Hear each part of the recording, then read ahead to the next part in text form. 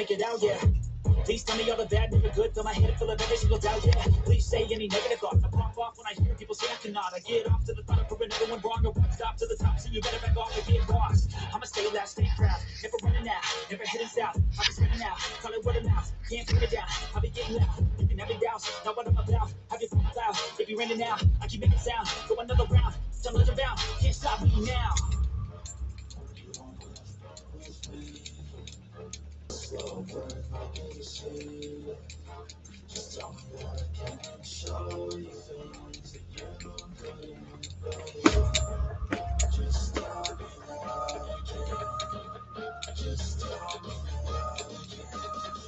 Just tell me what I can. Just tell me what I can.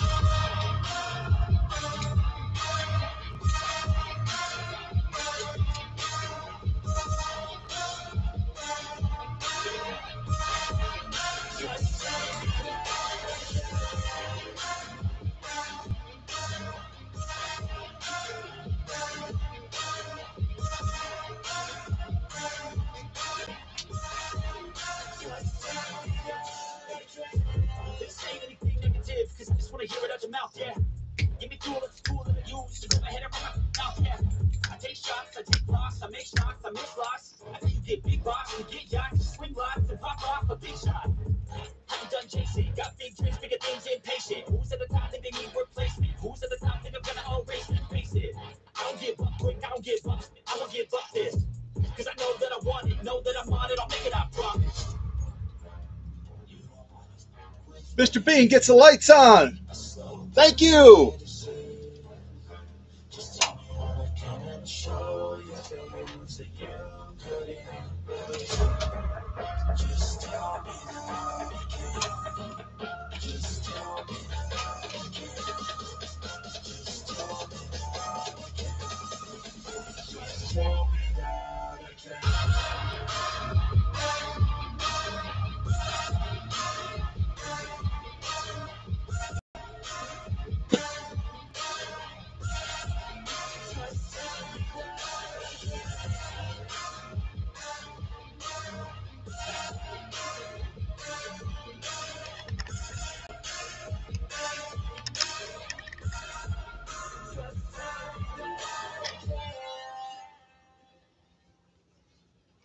Well, good morning, everybody. Happy Saturday. Happy Saturday.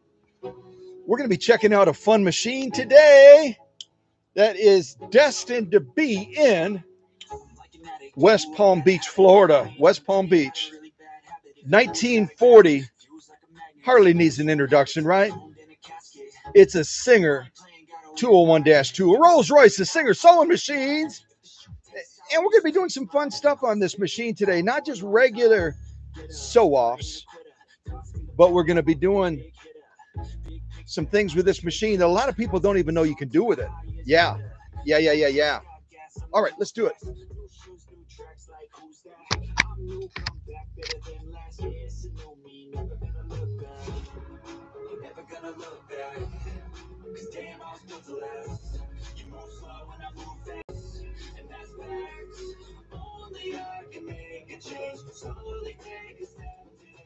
Turn the music down a little bit. All right, let's do a zigzag. Let's do a zigzag. Why don't we do a zigzag? Let's do a zigzag. Here we go.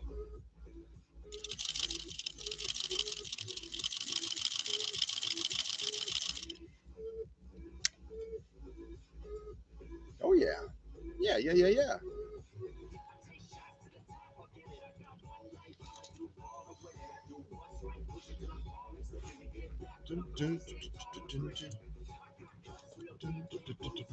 Now, the cool thing about this auto zigzagger, some of you might already have one of these. Others might just say, boy, I'd like to, now that I've seen what this can do with a straight stitch, lock stitch Singer machine, I think I'm going to get me one of those. And they've got them various places. You can buy these auto zigzaggers. They usually come in a box similar to this. And not only can you do a zigzag, but you can do some other fun stuff with them too. We'll kind of check that out a little bit today. I like to demonstrate the greatness of machines And the greatness of machines also sometimes can come through attachments like this. Now with this auto zigzagger, I'll show you another one of them. On this auto zigzagger, you can decide how you want that stitch pattern that it can generate to present. You can either set it on a normal setting all the way over here on the far left side. You can go to the middle, which is going to be the mid-range, or you can go all the way to the right, which is the widest that it can sew that particular pattern. You loosen this little thumb screw, and then you slide this little plate right here. That's our medium setting. That's our wide setting. And that's our normal setting there. And then just lock it back in place. And then when you're wanting to access the cam that's in there, you just pop this little hood open, take the cam out, put another one in, close that lid again. And these are your lubrication points right here. Everything relating to a sewing machine in one form or another needs maintenance. So if you've got one of these, or if you get one of these, make sure you lubricate in here. And there's also key lubrication points underneath this cam as well. How does this work? Well, it mounts to the presser foot bar, and then this particular part of the attachment goes back and forth to manipulate that material over the feed dogs to generate that stitch. It's kind of cool, really a cool innovation. So we sewed this pattern on wide the first time. We've got it set on wide right now. I think you can see that. Yeah. So I'm going to loosen this little thumb screw. Let's do the same thing, and we'll set it on the mid-range right about there. Yeah, right about there, I think. Screw it back down into place. Let's get that back underneath the presser foot again. If I can find my thread. My thread is, that's the only thing with attachments is you sometimes like, where'd my thread go? Where's my thread? So a little bit about the setup on this machine as we get ready to do our second stitch line on Paula Noel's 1940 Singer 201-2, heading again to West Palm Beach, Florida. Apparently a very beautiful place to live. I've never been there. Paula has said, yo, come on, we'll do some fishing. We'll do some like deep sea fishing. I'm like, okay. I just don't want to catch a shark. I mean, what do you do when you catch a shark? What happens with that? So our setup today is this. We're going to be sewing with a Schmetz size 90-14 leather needle. We're going to be doing a leather needle on cotton, on, well, a variety of different materials. You'll see. And our thread is a basic Coats & Clark all-purpose thread. I call it kind of the cheapy thread. And I like to use, you know, a less than premium quality of thread just to demonstrate how well the machine is running. If it can manage with a lesser thread, if you put a higher grade thread in there, like a Gutermann or one of the other premium threads, it's going to really, really create some magic. Now, when you set this machine up to sew, does anyone know? Ooh, I didn't even mean to rhyme that, and it rhymed. When you set this machine up to sew, does anyone know which way the flat side of the needle goes? Which way does the flat side go on this machine? Ah, good morning to Emma. Good morning. Hey, Sonny. Hey, I got to ring the bell. I'm going to ring the bell. Our Sonny is here. Welcome, Sonny. Welcome, welcome, welcome.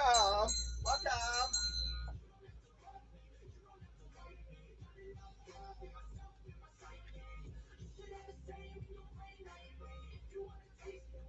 Oh, welcome to Renee, too. And welcome to, I think I said welcome to Emma already. I think I did. Maybe. And Emma is correct. If you go to the manual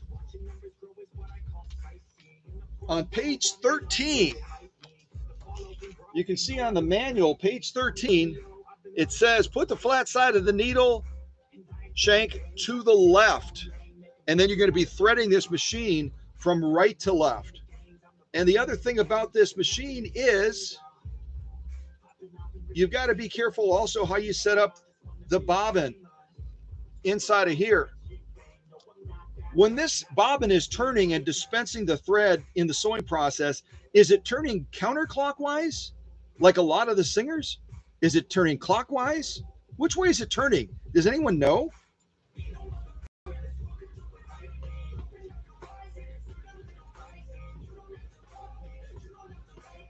So in other words, you drop the bobbin in. You can see we have a drop-in style bobbin.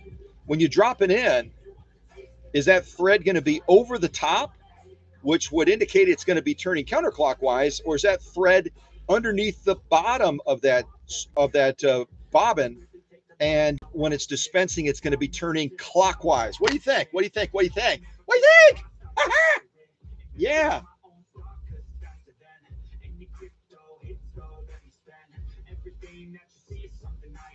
Emma's like jumping all over this today.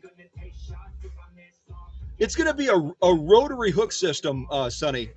It'll be a rotary hook system. That's a great question. So when this is operating, it's going to be turning like this over and over and over again instead of oscillating from side to side like the 1591 does.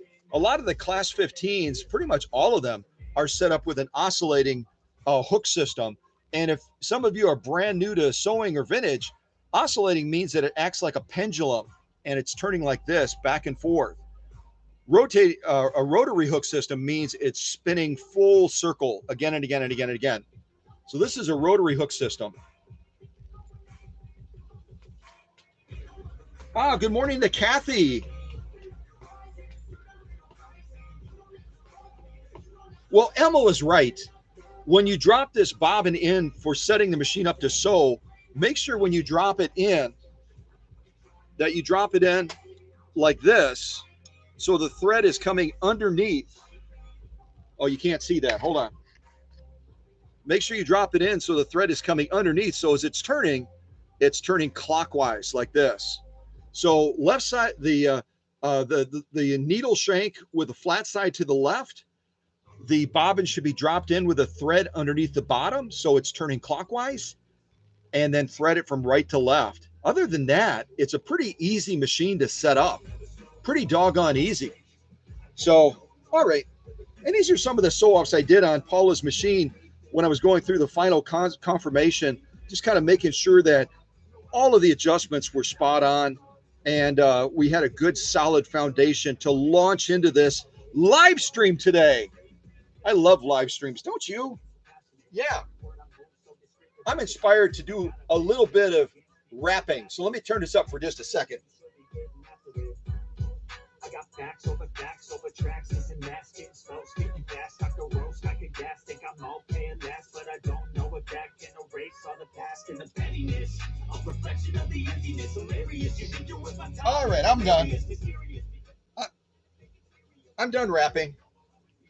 So we made an adjustment on this attachment, didn't we? This auto zigzagger that Singer came out with. We sewed the first line of stitches on the widest. Now we're in the medium range. We're going to try stitching another line and look at them comparatively. And then last but not least, we're going to go ahead and do the normal range for what this zigzagger is able to do. Let's try this again. And give a good listen if you can. Give a listen to, I'm going to move some of this stuff out of the way. Give a good listen to Paula's machine running. This 201-2, I can't even tell you just how smooth. It is so smooth. Oh my goodness. Yeah. All right, here we go. Let's do this next one. Get my take-up arm at the highest position. There we go. And again, we are creating a zigzag pattern on a straight stitch only machine. Isn't that fun? Isn't it fun to defy the odds? It just is. All right, here we go.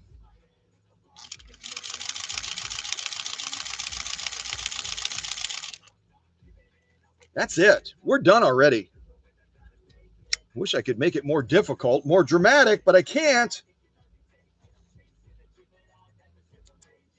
And the other thing we can do with this, obviously, to change the look of these patterns even more, these are the two we've done so far. To change the look of these patterns even more, we can mess around with the stitch length, can't we? We could do the same stitch again, but shorten the stitch length up, because right now we're set on 6 or 7 stitches per inch. If we shorten it to about 10 stitches per inch, wonder what that would look like, don't you? Let's do it. Let's do it and try that. Let me give these threads a clip, and we're going to sew the same stitch pattern again. We're just going to shorten that stitch length. So I'll get this back into position so we're ready to do that stitch row, and then we'll make that adjustment on the machine and see what we think of that. That's the fun thing about stitches, isn't it? The fun thing about stitches is we don't have to do it like everybody else does it. This is what I did the first time. You may have done it totally. Hold on a second, the camera's crooked. You may have done it totally differently than this. You may have gotten a totally different outcome than what I did. Let's see if that LED light is. Yeah, that LED light will be messing with us again today. That's okay. So on the 201-2, this is our stitch line control over here, like a lot of the Singer machines. And right now we're all the way on the bottom. So we're doing about 6 or 7 stitches per inch. We slowly move it up and up and up and up, and we can get all the way down to 30 stitches per inch, right about there. And then if we want to sew in reverse with this Rolls Royce of Singers, we move it all the way to the top. And you remember recently I showed you that FOF 130 machine. On that FOF 130-6 machine that belongs to my friend from Wisconsin, you move it all the way to the bottom for a reverse. So every machine's just a little bit different, isn't it? So we're moving this to right around, why don't we say 15 stitches per inch, somewhere in that neck of the woods. And let's see how we can change the look of that same stitch that we generated through this auto zigzagger. And right now I've got the light off so it doesn't mess with the camera quite as much. There we go. Yeah. All right. Let's do the same stitch again. And all we did was change the stitch length, and let's see how different it looks. I think it'll look quite a bit different. Yeah.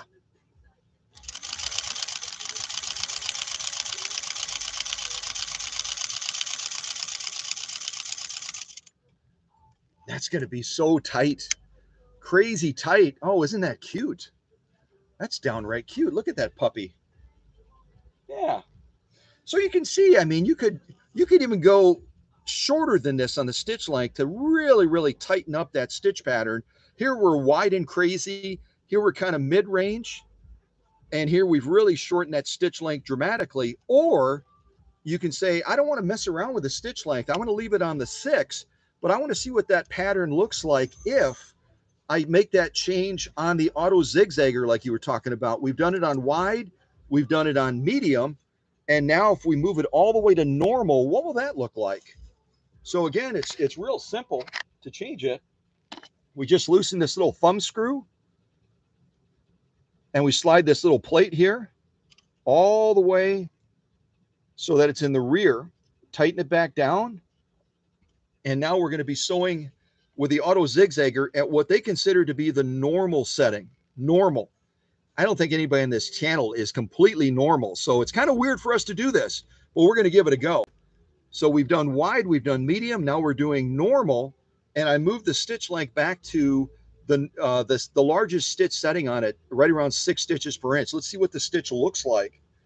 And then maybe we'll flip around with some of these other cams that this auto zigzagger can use, just so you can see the capabilities of what a straight stitch lock stitch machine from Singer can really do.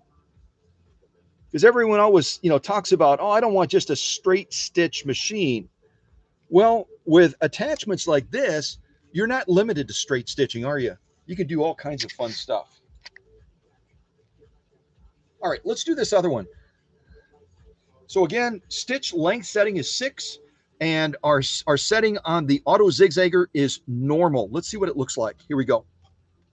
And listen to this machine run. Listen, listen, listen. Shh. Here we go.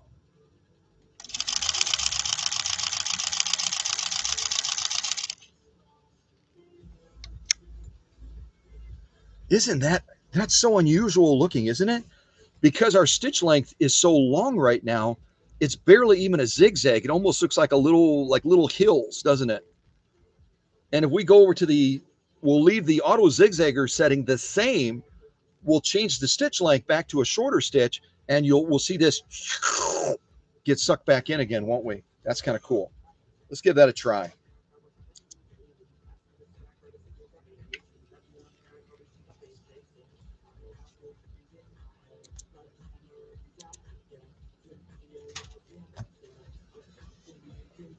Okay, so the auto zigzagger setter, we'll leave it on normal. Let me get this back into position. Oh, the material underneath the presser foot, you guys know this already because you're so smart, but the material underneath the presser foot is going to be 100% cotton, and it's got a stiffener in between it, similar to what you would get from the benefits of, say, having a quilt batting in the middle of there. So it does help to stabilize the super thin cotton, and it gives you a little bit better stitch integrity, which is why I do it sometimes. So let's shorten this again. This time we're going to even go a little bit shorter. We'll go down to about 20, almost 25 stitches per inch, and we'll leave the auto zigzagger set on normal. Let's see what we get this time. Let's see what we get this time. And as I didn't even say it, but as you're looking at Paula's machine, you might say, holy cow, that's a shiny machine, kind of like Paula did when I posted the pictures on Facebook. It's a real pretty looking 201-2. It's got that beautiful faceplate. It's just got all of the look. It's not only a sewer, but it's also a looker too. You know what I mean? And this is all original paint. I could have done a complete repaint on it. Paula and I decided we're going to stick with trying to maintain original paint, original decals. So all you see here is that I took it to the paint shop. I stripped off all of the hardware off of the machine. I conditioned the paint surface very carefully, taking down a couple of layers of clear coat to get a nice finished smooth surface using about 2,000 to 3,000 grit sandpaper, and then put brand new clear coat on the machine, reassembled it. And the result is we've taken more of a step of preservation than restoration, kind of a mix of the two. And you've got a machine that looks like it's showroom ready, doesn't it? So Paula will really be able to invite her friends over. And if she takes it out, she's going to be able to really show this off as not only a machine that can sew a page 34 stitch, but a machine also that just looks gorgeous. It just looks gorgeous. So yeah. All right. That was my shameless little plug. So let's do this stitch again. Again, we've got the auto zigzagger set on normal. We've got our stitch length all the way down to 15 to 20 stitches per inch. Let's see what we get this time. And then maybe what we'll do is we'll try changing the cam out. All right, here we go. Listen to this machine run. Here we go.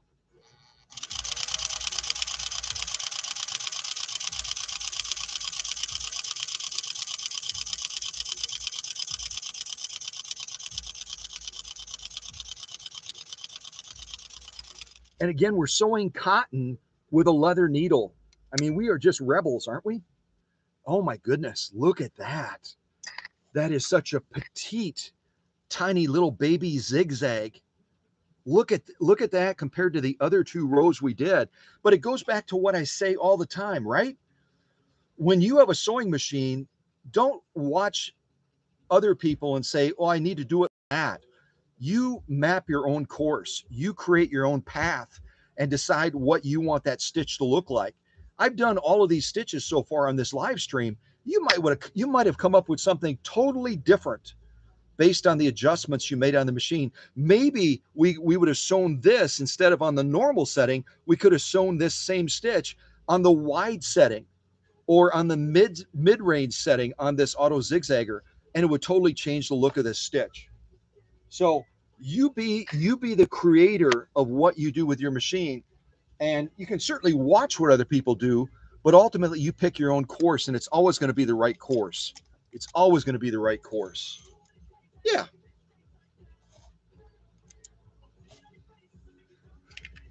And the setup of putting this, I didn't show you guys. I already had it set up when we came into this live stream, but the setup of attaching this auto zigzagger is going to be the same as any other attachment. The only thing you have to do different when you screw it to the presser foot bar on the back is make sure when you get it into position that you have this little arm, this little lever going over the joining point for the needle bar right up here, because as it's sewing, it's going up and down and moving the mechanics of this auto zigzagger so that this front throat plate opening on here shifts back and forth and moves and manipulates that material.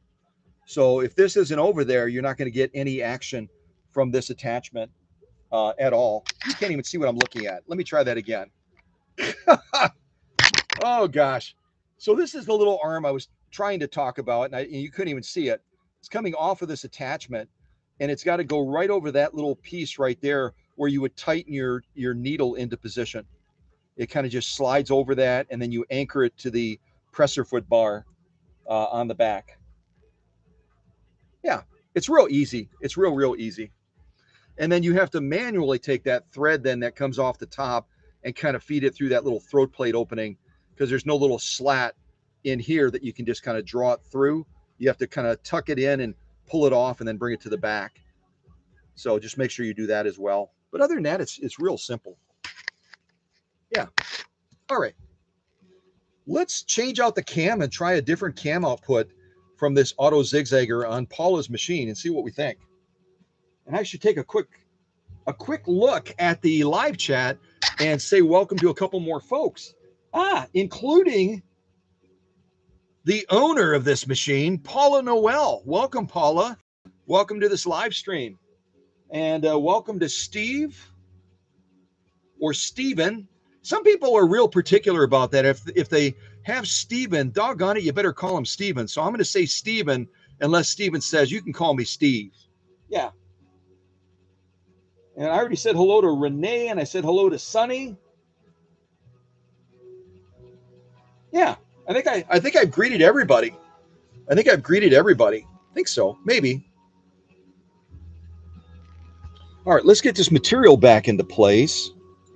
And then we're going to change out the cam on this auto zigzagger. So again, changing out the cam, let me try to get the right camera setting. Oh, and I've got to show Paula something that she's probably, because it's been so long, some of my projects just really kind of get drug out. And it's been so long since we've talked about Paula's machine till I started doing all the posts recently. And by the way, if you are a Facebooker, you'll want to check out the progress pics that I posted in 10 different groups on Facebook of Paula's 201-2. It really tells you the story and it gives you the journey that this machine has gone through. But Paula probably doesn't remember way back when I had these needles and I was deciding what I wanted to do with them. And I offered them to the first person that kind of jumped out. And Paula was the first one to jump out. These are actually gold-plated needles that are made in Germany, gold-plated.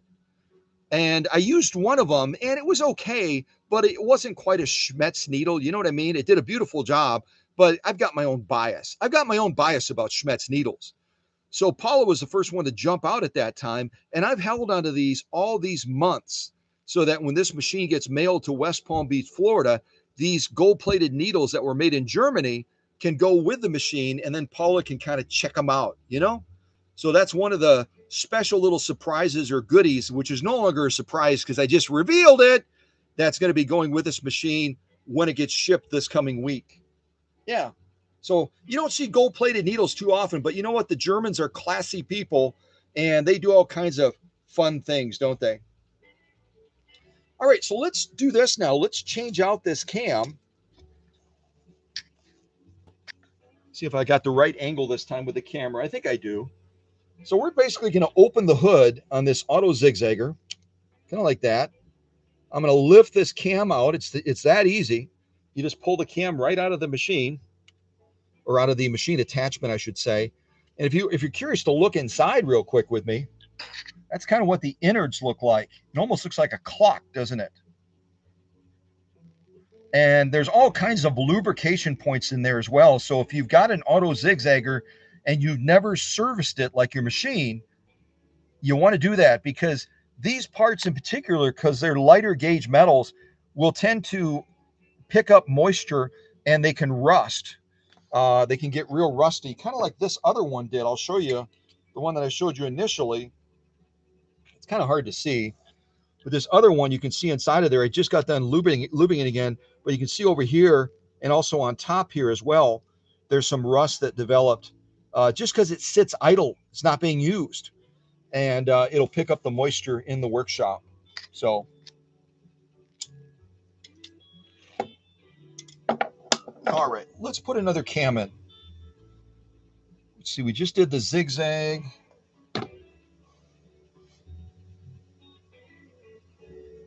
Oh, let's see. Kind of debating. I'll tell you what, instead of me debating, why don't you guys choose? Why don't you guys or gals choose? This is one of the ones we can choose. Here's another one that almost looks like the McDonald's symbol.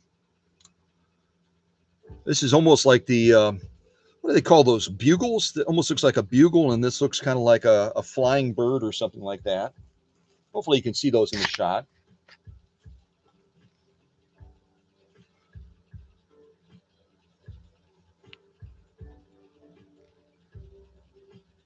So should we do the bird or should we do the kind of the bugle thing or whatever it is? And you may have totally different names for these.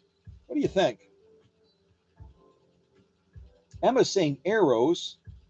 Paula is saying both, and Paula's the boss today because this is her machine. So we're going to do both, and I guess we'll do the arrow one first, and then we will do the bird style one. I think this is the arrow one that Emma was referring to, the one that's on the left. So we'll put that one in first, and then I'll set the bird one to the side.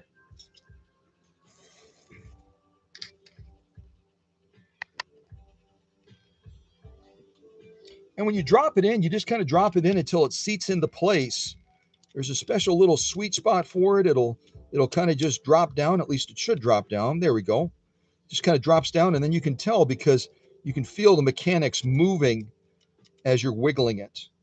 And if you wiggled it really hard, it would actually move that part of the throat plate on the front of the attachment. So after that, you just close the little hood.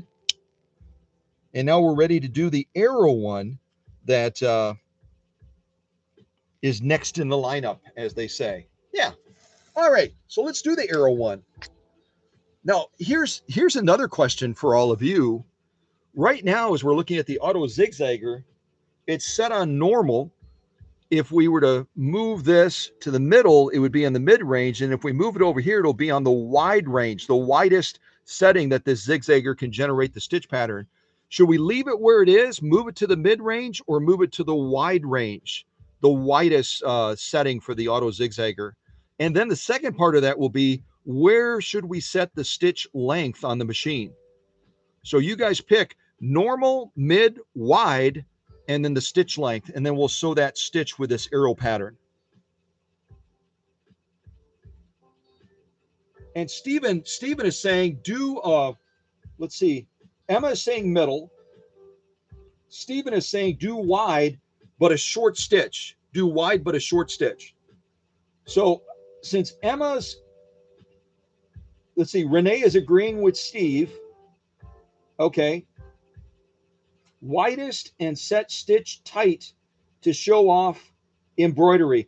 I've got so many requests. I'm so confused. I'm going to go with the owner first. I'm sorry, you guys, but one of the benefits of sending the machine to the workshop, when we do a live stream and a premiere like this, it's all about the owner. It's not that the rest of us aren't important. We are. And that's why everybody chimes in, and I'm going to try to do all of these options. But Paula's the one that invested in this machine, so I'm going to do hers first. Then we'll do Steve's. And, hello to Earl as well. I think I'm saying that correctly. I hope I am. Welcome to Earl.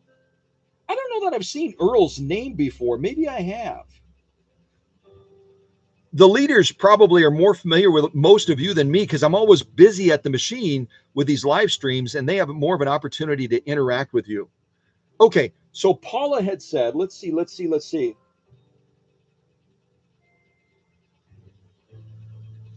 Paula said, where's Paula's? Widest stitch length tight. Okay, so we're going to set this on the widest. So all we do is loosen this little thumb screw. Okay. And then we're going to slide this like so all the way to there. So this little doohickey here slides all the way to the rear to get us to the widest setting. And then we're going to set the stitch length at a fairly tight stitch setting. So this is our stitch length. We're really tight right now. We're down to like, golly, we're down to like 15. Paula, where do you want it, dear? Where do you want it? I've got it like on around 15, almost 20. Should we leave it that that short, or do you want it a little bit longer? You can kind of see where we're at right now.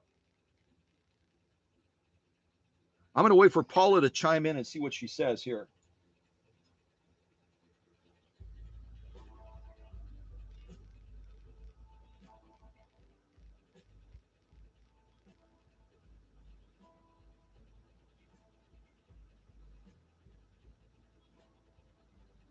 Okay, we're going to try to make the arrows solid looking. So that's going to be, and part of that will be controlled by the cam output, which I won't have as much control over since we set it on the widest setting. It's going to lessen the tightness of that a little bit, I think, Paula, just so you know, because we've set this on super wide with a short stitch. So we'll see how it looks. We can always move it to normal or to the mid-range and try it again.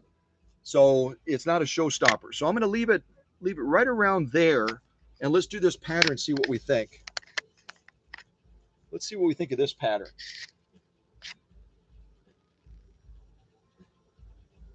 Yeah, if I turn Paula's LED light on, see, it goes crazy, doesn't it? Move this back just a little bit.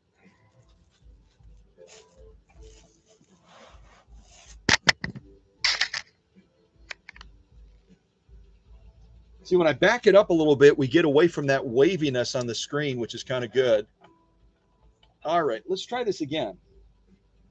And watch that auto zigzagger do its magic. You'll also see that the cam itself is obviously turning as the machine is running. All right, let's give this a go. So we've got the auto zigzagger set at the widest setting. We've got the stitch length right around, probably around 12 stitches per inch, somewhere in that neck of the woods. Let's see what we get. And then we can always tweak it, because all of you had great suggestions on how we can set this up.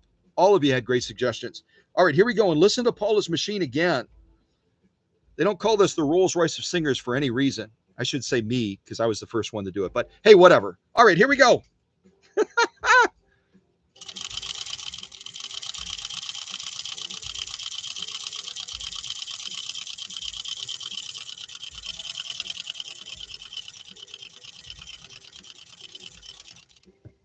So again, we've got the auto zigzagger set on wide.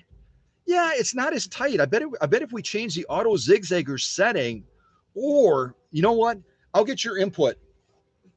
We've got an arrow pattern that's starting to kind of come to life, but we got to tighten it up even more, because Paula said, let's make it super tight.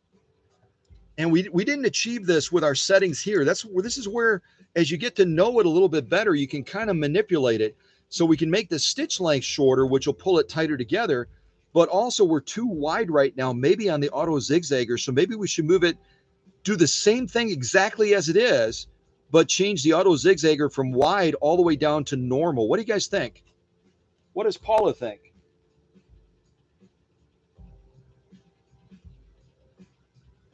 Yeah, may have to adjust it on the fly. Absolutely. Well, let's try this as a first step, just to see how it changes the look of the pattern. Let's see how it changes the look of the pattern. Let's go back over here. And right now we're set super wide on this. Let's go the opposite way. We'll loosen this up, and we're going to take it all the way to the most narrow that we can get it. That's all we're going to change right now. We're moving this from super wide to super narrow, or at least what they consider to be the normal setting. Normal, mid-range, wide. We're going to go normal, see what we think. We'll do the same stitch pattern with exactly the same stitch length, and we'll see how we can change the look of this stitch. And if we don't get quite the look, then we'll also shorten it more as well. See how that changes the look of it. Okay, here we go. Same stitch pattern, the arrow pattern. We took the auto zigzagger from super wide to a normal setting. Here, we'll kind of go right about there. Let's see how we can change the look of that now. All right, here we go.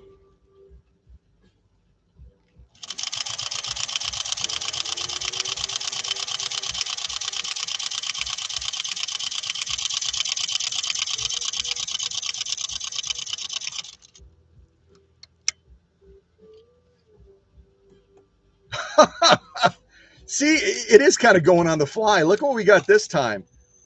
We might get the result that we want, but now we're probably too short. The stitch length setting needs to be lengthened a little bit so we can see more of the form of that pattern. It's almost indistinguishable now. See what we did to it? And maybe the other option is, instead of going to normal, we could always set the auto zigzagger on the mid-range too, and then mess around with the stitch length until we get the desired result. I think the first sew off we did, we were a little bit closer to what we were aiming for. And maybe what we needed to do is just shorten that stitch length even more. So I may have taken us the wrong direction by changing the setting on the auto zigzagger, but you can see what impact we had. You can almost make it out, but not quite. Okay. And Emma's offering a really good suggestion. Let's try this next. Let me show you the auto zigzagger again. And Paula is agreeing. So let's loosen this up. We're going to go back to the widest setting.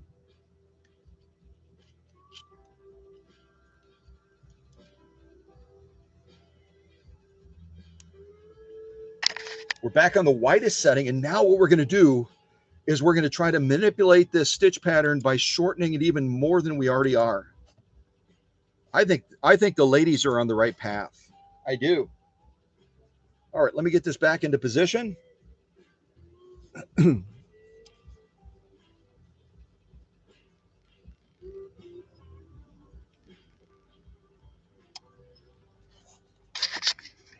So this is what we've gotten so far. You kind of see that.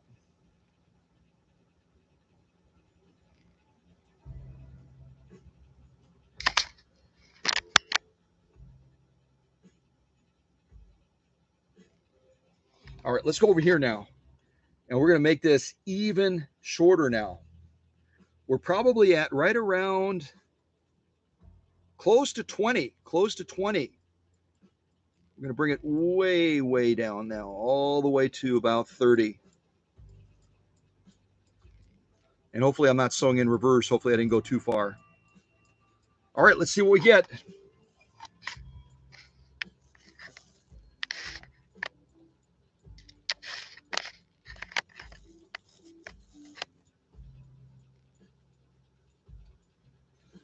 Okay, the arrow pattern, auto zigzagger is at the widest. We're probably right around 30 stitches per inch as far as the setting. Let's see how we get as far as the stitch pattern now. All right, here we go.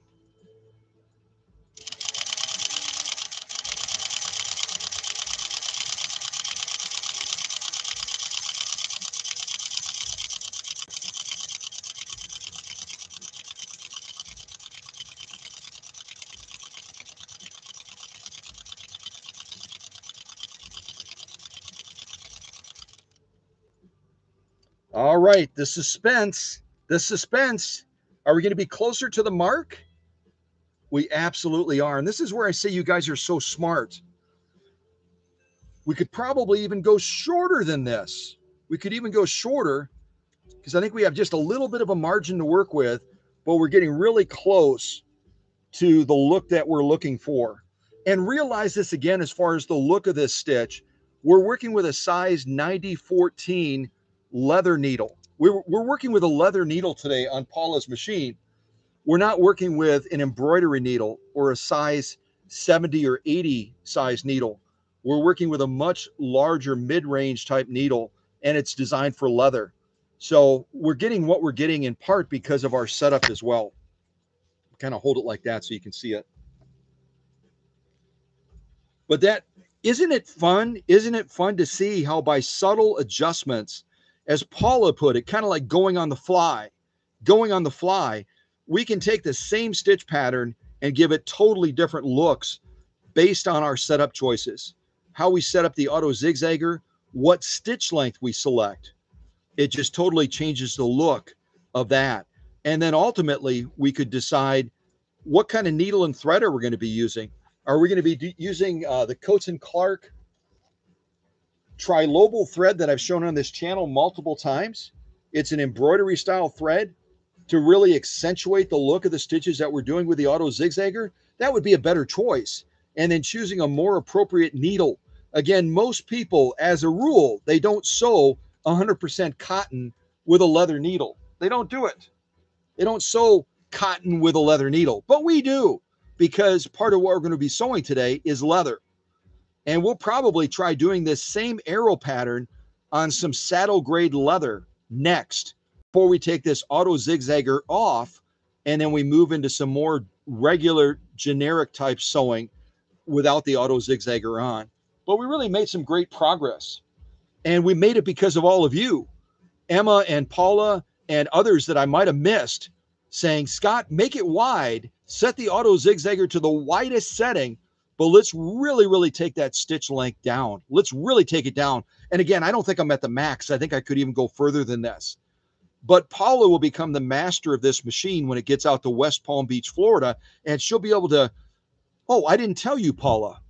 I forgot to tell Paula. Goody gumdrops. Paula, you weren't expecting this auto zigzagger. We talked about it early on, but you decided, I'm going to skip the auto zigzagger. I decided to give you one as a gift. So the one that's on the machine is going with the machine. I'm not just demonstrating it. I'm demonstrating it as you'll be able to use it on your machine out in West Palm Beach. So I think that this machine was originally as intended as a special gift from Jess, who is Paula's husband, our Canadian friend. Remember, Paula's husband is from Canada. So he was going to give this to her as a special gift. And so from Jess, by way of me, you're getting an auto zigzagger with this machine as well, just as a special thank you, a special bonus. And I do that with customers all the time. They'll get something in the mail all of a sudden and say, well, I didn't pay for this. I didn't expect this. Isn't that fun? Isn't it fun to surprise someone with something that they love, but they never expected? So yeah, kind of cool. Oh, your husband is Vince? Oh, Jess is your daughter. Okay, never mind. I totally messed that up. So it's a gift from Vince, then by way of me. Or it could be a gift from Jess too. Who knows? Yeah. All right. I got it right now. Sort of. Ah, goodness.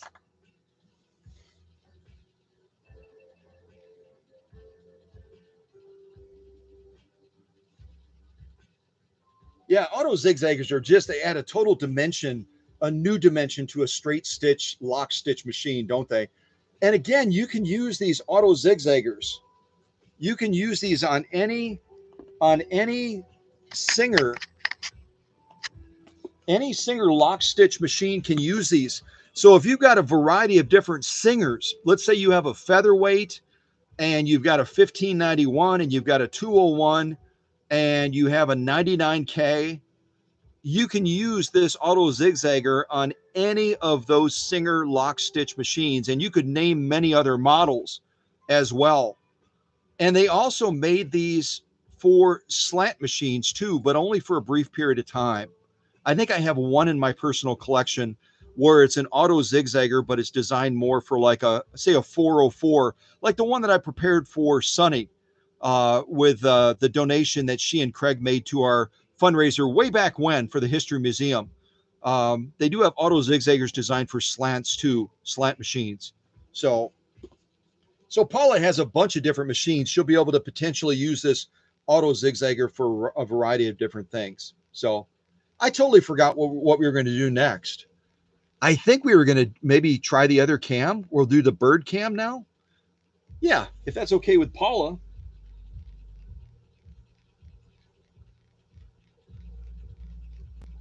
Oh, you're welcome. And now everyone knows your husband's name. So periodically in these live streams, someone's just got to pop out of the shadows and go, yo, Paula, how's Vince doing? And if they really tick you off, Paula, and you consider them a troll, none of our regulars are upstanding folks. But if you have a troll do that just to mess with you, you know what you can do. You can take out your hammer and you can put them in the penalty box.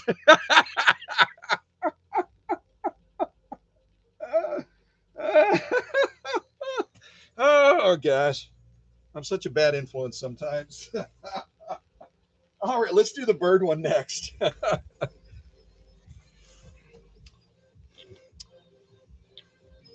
So again, our setup today, if you're joining the live stream a little bit late, we've got this Singer Auto Zigzagger on Paula Noel's 1940 Singer 201-2. And I've also got to do a shout out to Paula because one of the things that really intrigued her about this particular 201-2 is that it comes from, well, you know what? I'm not going to tell you. I'm not going to tell you. Paula, don't tell them either. I'm going to give you guys the serial number for this machine, and you can tell us in our classroom how many were in this production group size and why was Paula Noel so excited about this specific 201-2 because of the size of the production group size. All right. And also, if you want to put in the birth date of the machine, that would be super cool. We already know 1940, but we don't know the month and day. So the serial number on this machine, and I'll type it in the live chat as well, is A as in Apple, F as in Foxtrot, 438486. So again, AF 438486. And you know what? In lieu of me doing it, if one of the leaders, Paula, Sonny, or whoever, Emma, if you want to type in that serial number into the live chat, just so folks have it as a reference point, that would be awesome.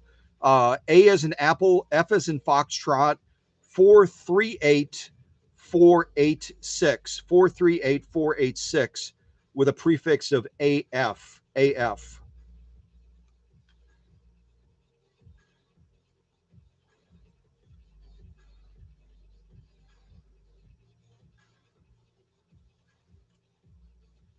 Awesome. Thanks, Paula. Thank you.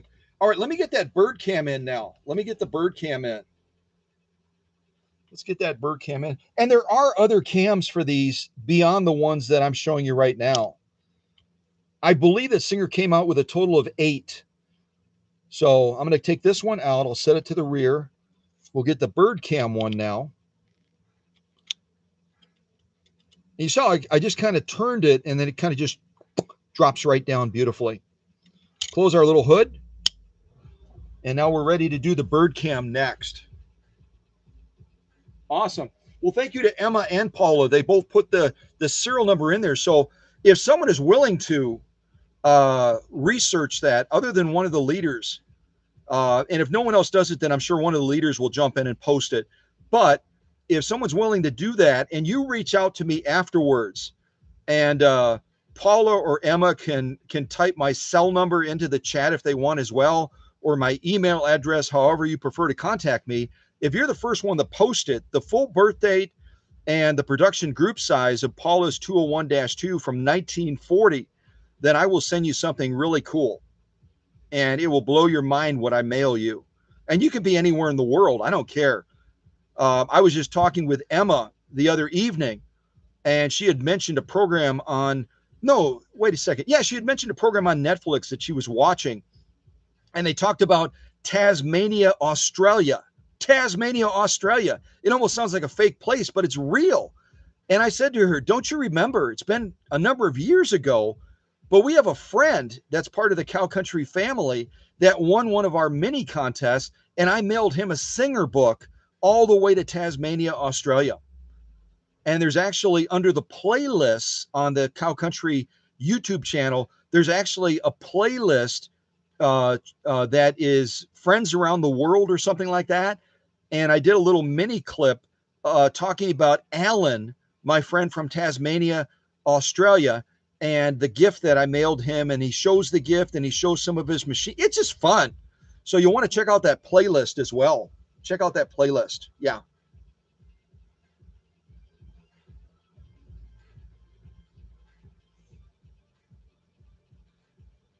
It looks like Renee posted an answer. Let me see if the answer is spot on.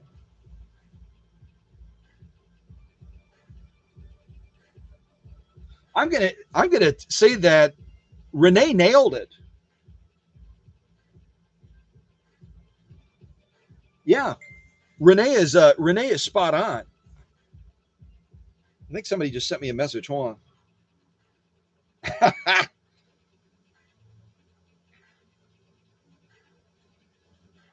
Oh, this is a customer inquiry. This has nothing to do with our live stream right now. I just had to check real quick because the last time we did a live stream and I was talking about the coffee and all of that. Um, and I'm kind of letting the cat out of the bag here. I'm letting the cat out of the bag, but I'll tell you this. That along with the auto zigzagger that I'm sending to Paula, because of the generosity of Veronica and Emily Oyama from Texas. Remember, they gave us all of those bags, half-pound bags of this premium luxury ground coffee stuff. You know, it's a little bit above my pay grade because I don't buy the fancy beans and grind them and all that. I just go to the restaurant across the street and whatever they give me is what I get. But this is like ultra premium coffee that Veronica and her daughter donated to the people that submitted essays for our Calico contest when we hit 12,000 because of how many bags she sent me. And because not all of the people that wrote essays contacted me back and gave me, not all the people that wrote essays contacted me back and gave me their addresses. I know that Chris did, Doreen and Kevin did. I think that was it. And then, Kathy Pecor is going to be coming to Oconto to pick up the grand prize from that contest, the 170th anniversary Singer Class 15 machine, which has an oscillating hook system. So, but I've got still a bunch of extra coffee. And so what I decided to do is I'm going to mail one of those bags, they're a half pound of this premium, crazy, amazing, are you kidding me, coffee to all of the leaders as well. I'm going to mail a bag down to Bill in Kissimmee, Florida. I'm going to mail a bag with this 201-2 to Paula Noel. I'm going to mail a bag to Emma. And am I forgetting anybody? Again, when you're on camera, your mind just kind of goes. But I'm going to be mailing extra bags out to the leadership team as well because I've got extra ones. And if I end up keeping one, I'll keep it. But I don't even think I have a coffee maker. Do I have a coffee maker? I don't think I do. So I'll probably end up trying to give all of them away. And it's not that I don't appreciate them. And then along with that, with Paula's 201-2, I'm going to be including some of my pink grease and a couple of other goodies along with that as well. So anyway, there you go.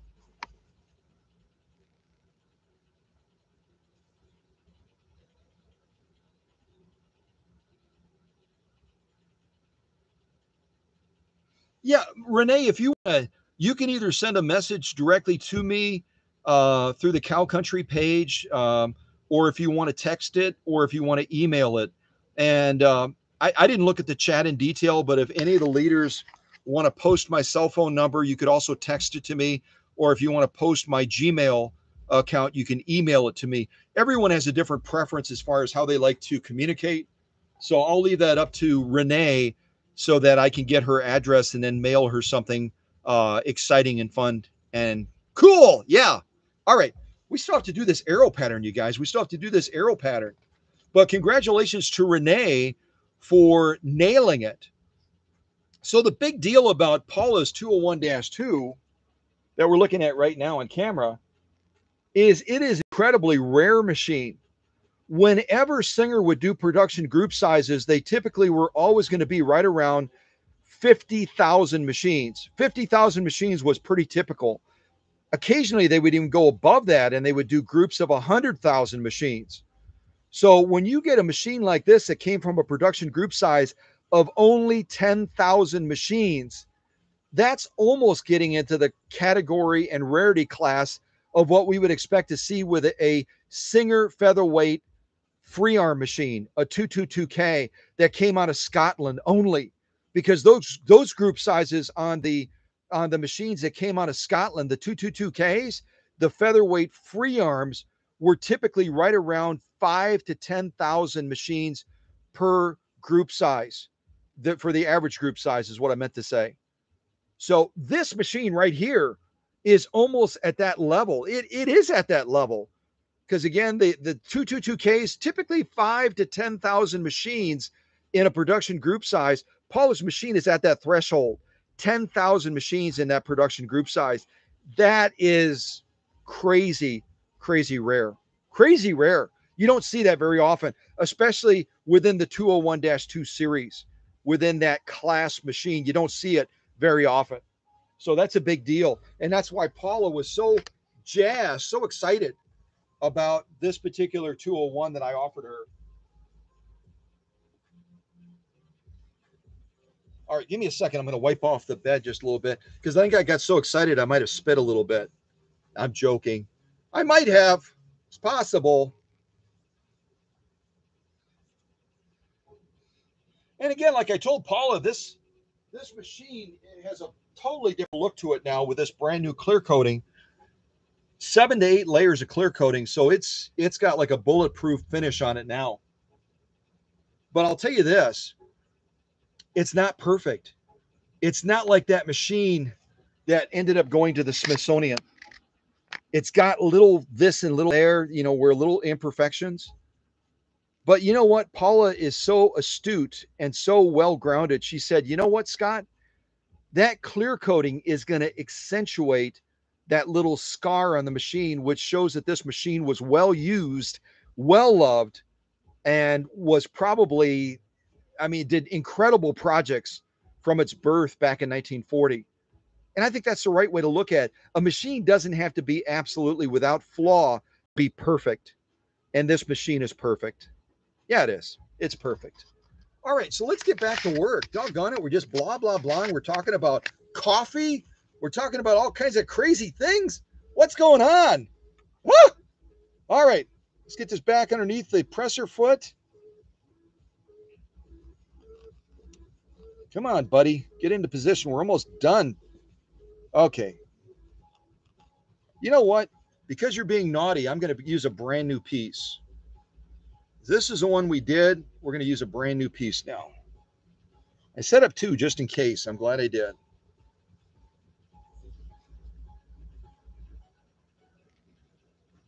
All right, so now we're going to be doing the bird stitch. I wonder if there's an official name for it. I have no idea. I got no idea whatsoever. And we're going to sew it with the same settings we did the last one successfully based on the input that Paula and Emma gave with that arrow stitch. Yep, so let's do the same settings. We've got the auto zigzagger. As you can see, we've got it set at the widest setting. We've got our stitch length cranked way down. We're even going to go a little bit further. It's going to nudge it just slightly.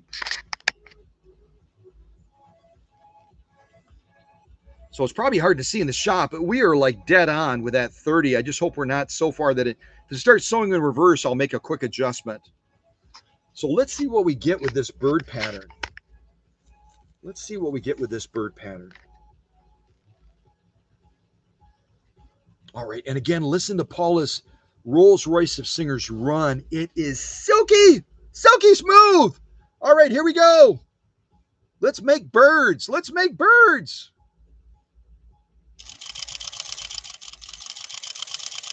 Just watch how, I've got to pause real quick. Watch, almost like when I talked about on the other machines that I showed you recently, we looked at some more contemporary machines like the Juki, and we looked at others that use what I call the tri-motion, where it's manipulating the material using, in this case, this attachment, but it's manipulating that material forward, back, right, left, every which way, but upside down, maybe that too. And it gives us the capabilities to generate these amazing stitch patterns with a straight stitch only machine. The needle bar is not moving at all. It's in a fixed position, but this attachment is manipulating the material. As you can see, I'm going to be struggling to steer it, but it's going to get the job done eventually. Here we go.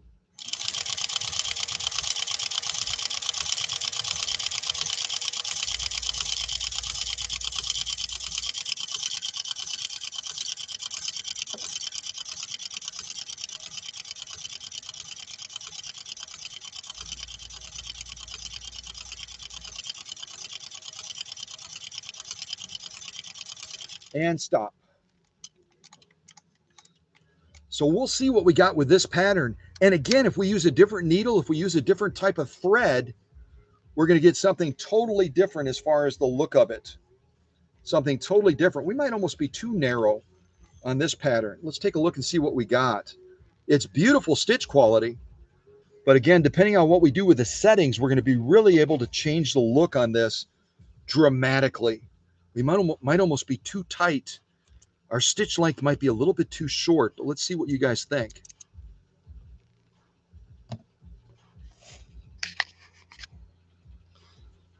So this is our top stitch right here. We're looking at right here.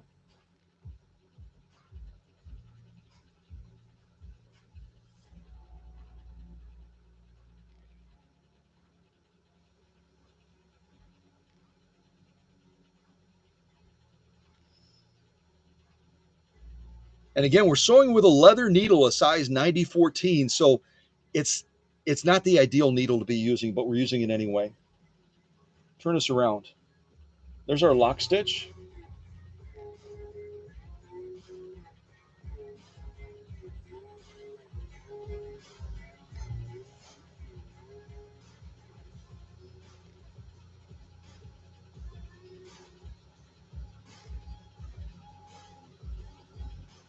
Top stitch.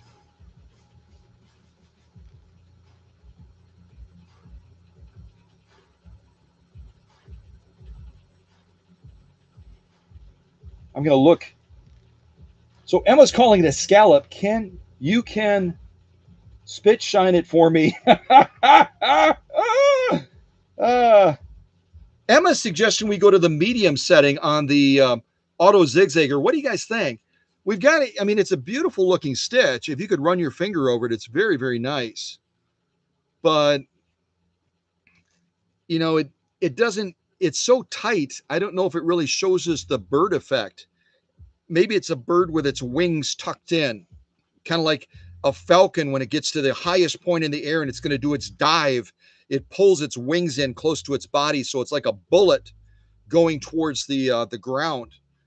But I'll look at the live chat, see what you guys suggest on this. See what you suggest. Ooh, that's a fun screen name. My Adventures. My Adventures. Oh, that's Doreen. That must be a different Doreen. That's not Doreen from Iowa down in Florida, because I don't think Doreen has traveled to Florida. That's got to be a brand new Doreen. So I think we have a brand new Doreen, right? Yeah.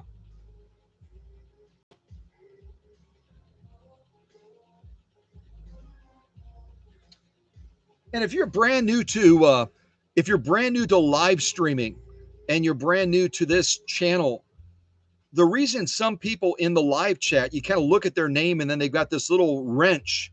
They got this little wrench thing at the end of their name. That means that they're a moderator. So they're part of my leadership team, and they're there as a resource to you. They're also there to kind of monitor things, answer questions if they feel comfortable to do it. And also in a rare instance, if we get sometimes we do get some folks that pop into our live streams that, you know, they've got less than honorable intentions, and they might be typing things that are not appropriate. We like to maintain kind of a family-friendly type setting here, which I think is good. Then one of those moderators will step in and take some sort of action as well. So they're there also to keep a safe environment for all of us as well, which I really am grateful for. And that's Sunny and Paula, Sunny, Paula. We've got Emma, we've got Bill, and now also recently we added Veronica as well as one of those moderating team members. So.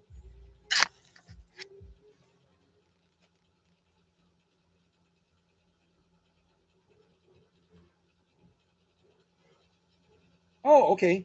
Doreen Mendoza. Mendoza, beautiful. Beautiful name. Wow. Beautiful name. So we can decrease.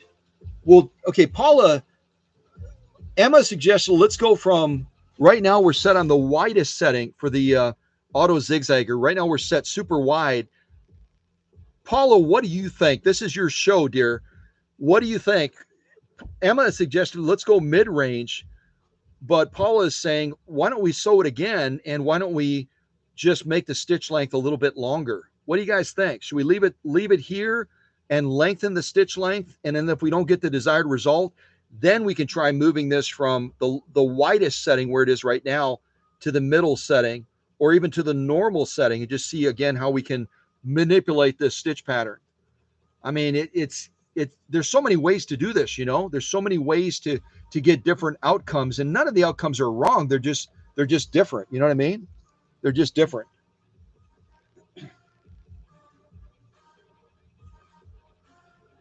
Okay, so as a first step, because I just want to keep us kind of bouncing forward here, is I'm going to get this back underneath the presser foot attachment.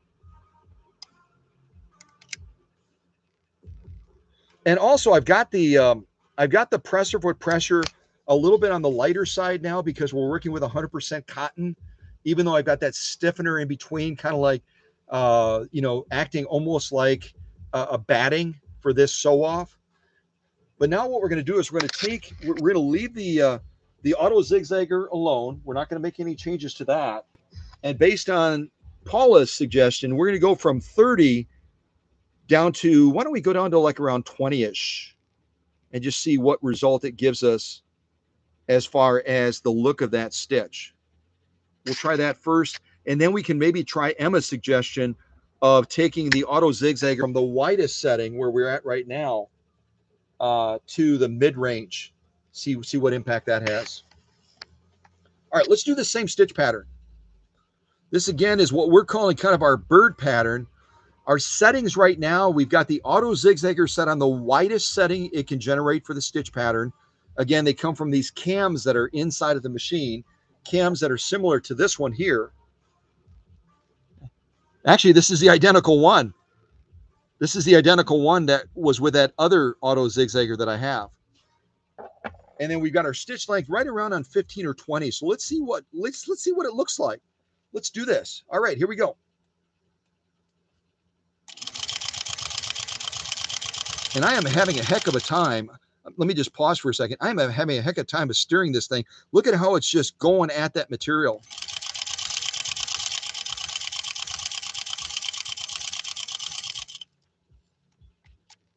And again, if you're joining the live stream a little bit later, oh, that was Paula. You are so smart. No wonder. Yeah. That was exactly what we needed to do. Exactly what we needed to do. Look at the impact that we just brought. And we might be able to tweak it even more than this. But look at the contrast. All we did was change the stitch length from a real tight one to right around 15 or 20. And now we're starting to get the bird is coming out. The bird is coming out to say, hello. Yeah, it is.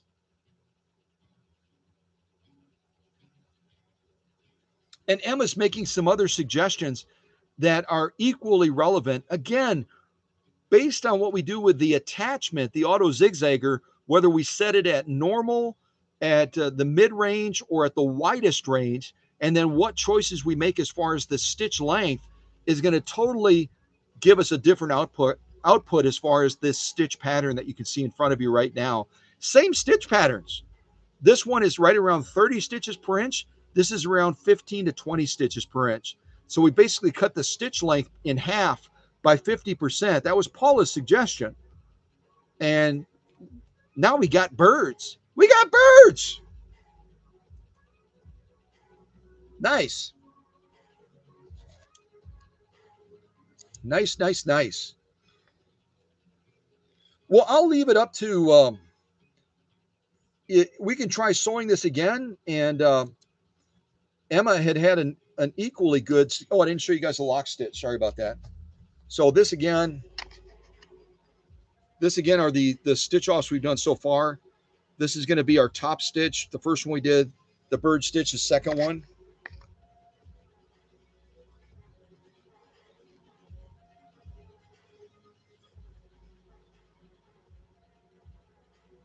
Those are definitely page 34, you guys. And again, our setup is not ideal. Our setup is not ideal. We're using a leather needle to sew cotton. What the heck? We're using a leather needle, a size 9014 by Schmetz, to do this sew off on this 100% cotton with this stiffener in between. Now, what is that lock stitch going to look like? We don't have a good setup. We're using a leather needle on Paula's very rare 1940 Singer 201-2. Is that lock stitch going to be a mess? Nah, I doubt it, because this machine is running better than a Swiss watch.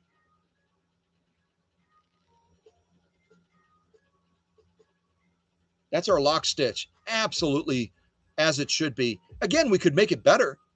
We could make it better by using more of an embroidery based type thread. We could make it better by using a smaller, more appropriate non-leather needle. But we're getting some solid results. Solid results. I couldn't be any happier. Yeah. Well, let me see. Let me look at the chat.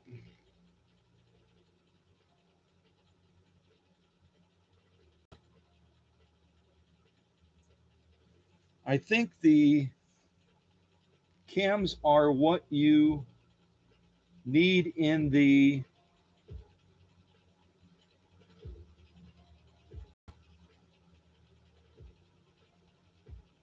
I'm not sure I follow Emma's comment. It depends on the slant sewing machine. I mean, if you're dealing with a machine like the one I sent out to Sunny, a 404, you still technically could use an auto zigzagger on that slant machine, but you've got to take into account that it's got to be able to clear that throat plate opening on the attachment. And these throat plate openings on the attachments are huge. You can look at that. So you've got a lot of swing clearance as that material, again, the needle bar is staying in a fixed position. It's going up and down like this.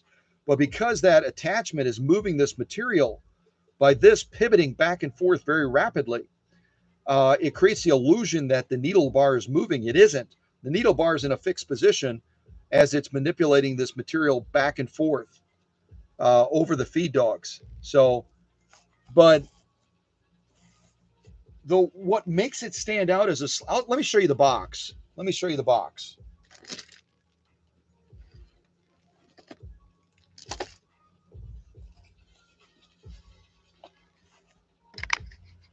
Now, if you look at the box for Paula's, you're going to see that this is kind of what it, oops, I'm knocking things over. You're going to see that this is what Paula's box looks like, right?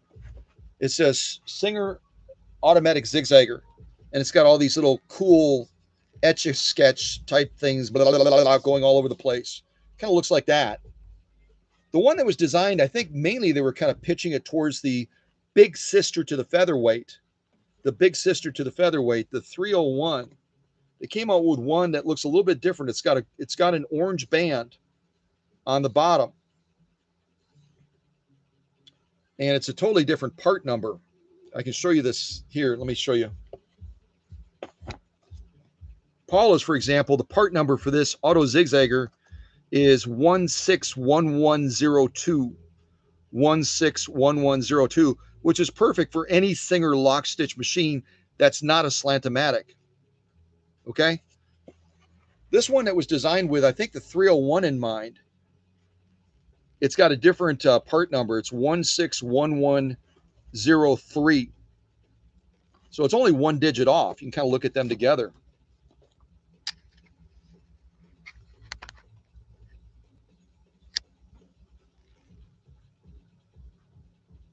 So that kind of gives you an idea. And they're going to be identical in how they work. It's just going to be like the feet that go with slant-o-matic machines. Like on Sunny's 404, they're going to have an angular look to them when you're looking at them from the side, because that's the way the needle bar is also angular. It's on an angle. And again, Singer designed the slant-o-matics with the idea that it gave better visibility to the sewist as they're watching the stitches being laid down, because that needle bar is angled forward. You're able to see those stitches being laid down much more rapidly than you are in a standard type straight stitch machine. So that was their motivation in creating the slant-o-matic series. Better visibility down at the needle. It's the same reason that they ended up eventually on the Class 15 machines moving the upper tension unit from the front of the machine to the faceplate, so that people had a clearer view down to what's happening down at the needle. So hopefully that makes sense. Yeah.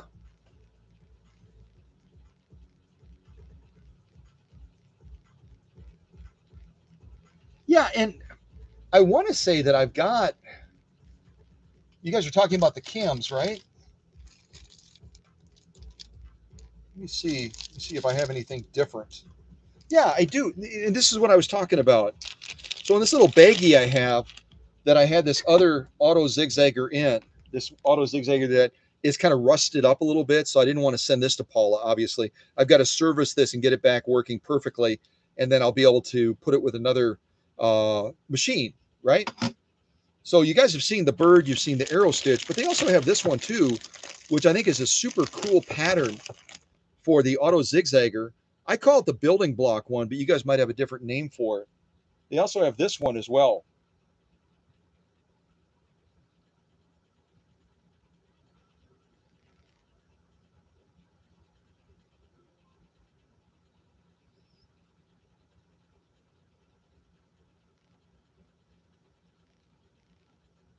And these auto zigzaggers would come with typically with three cams in the box. There's three little slots for the cams. And on one of the auto zigzaggers that I have, it happens to have this stitch pattern. So I can leave it up to Paula. And if she wants to, even now in the live chat, say, hey, can I trade the arrow cam for this one? Or can I trade the the bird cam for this one and have a different choice? That would be fine. They basically have a standard zigzag. They've got some of the other options, but this one is always a fun one to sew, isn't it? And we could sew it today if you guys want. We can trade it out for the bird one that's in there right now and try doing this one that is kind of a building block. There we go. You can see it now.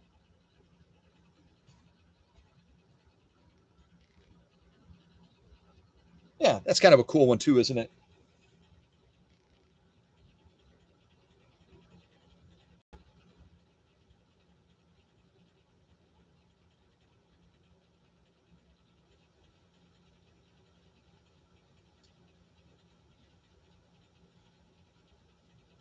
Which now, just to clarify, Paula, so that I'm understanding, this is the building block one right there.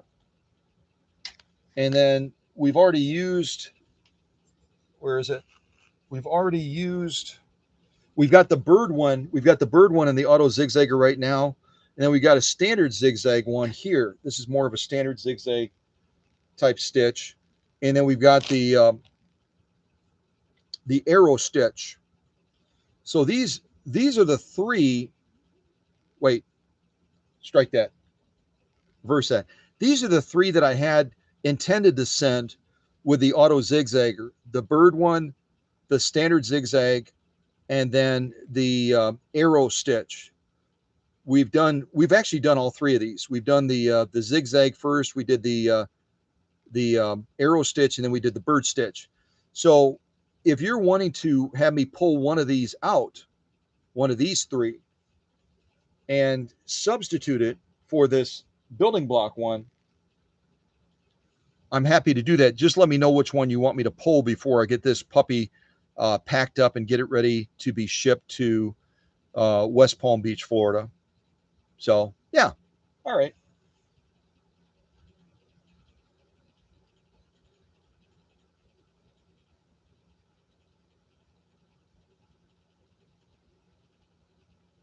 Okay. So Paula, if I'm understanding correctly, and correct me if I'm wrong, Paula is going to go with the standard setup, which is the bird, the standard zigzag, and then the arrow stitch. And then what I'll do is I'll hold this building block one in reserve to go with one of the other auto zigzaggers that I have, and some other customer that ends up getting another machine from the workshop will get the building block one. And again, you can find these. These are not unicorns. You can find these online on Etsy. You can find them on probably on eBay. And some people, all they're doing is selling just the cams for the auto zigzagger. So Paula could always elect to get additional cams for her auto zigzagger. Yeah. All right. All right. Glad we figured that out. Oh, man.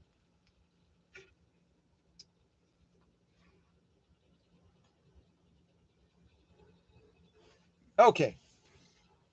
So I don't send her two birds because that would be awkward. I'll put the other bird one back over here because the bird one is already in the machine. All right, what else are we going to do? What else are we going to do? Right now, we're going to wrap, apparently. And I'm not a huge rap fan, but once in a while, I just go wild. I just go wild. So we're going to go wild for a few seconds here while I get something to drink.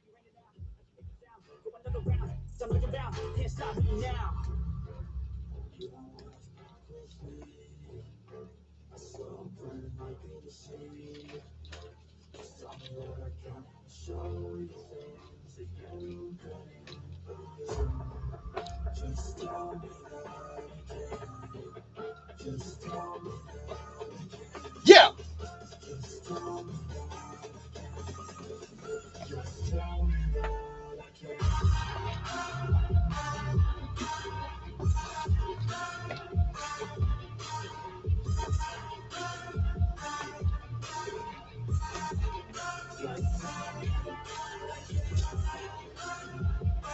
All right, a little bit of Diet Coke, a little bit of Diet Coke.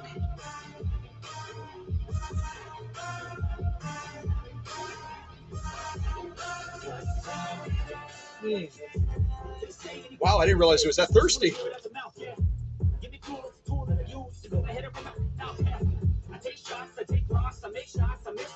All right, volume back down, volume back down.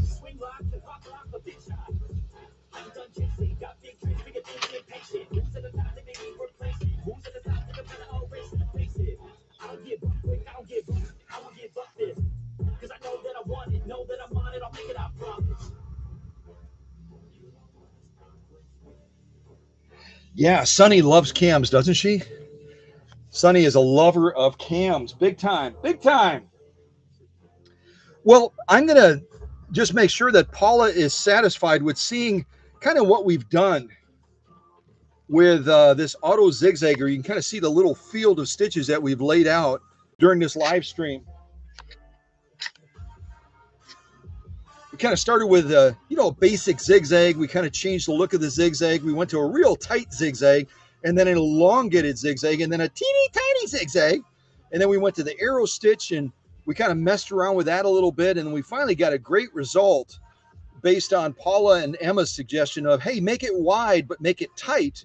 And we started getting closer to the mark. And again, these stitches would have even greater clarity if our setup was not with a size 14 leather needle and we were using an embroidery style thread, kind of like the trilobal stuff, the yellow stuff. You guys know what I'm talking about. So setup has an impact as well, doesn't it? And then finally we bounced over here to the bird one, and we, I don't know what we had. We had a flock of birds that were crashing into each other to start with. And then we made the adjustment based on Paula's suggestion of, hey, let's make it longer, but let's stick with the wide setting. And we got a beautiful bird result on that. And again, I already showed you guys a lock stitch. There's no difference in the lock stitching. The lock stitching is absolutely spot on as well. So really some great results with this Rolls Royce. Now we just have to see, Paula, are there any other stitches you want to see this machine do before I take off this auto zigzagger? I'm going to take the auto zigzagger off and move back to a standard presser foot attachment.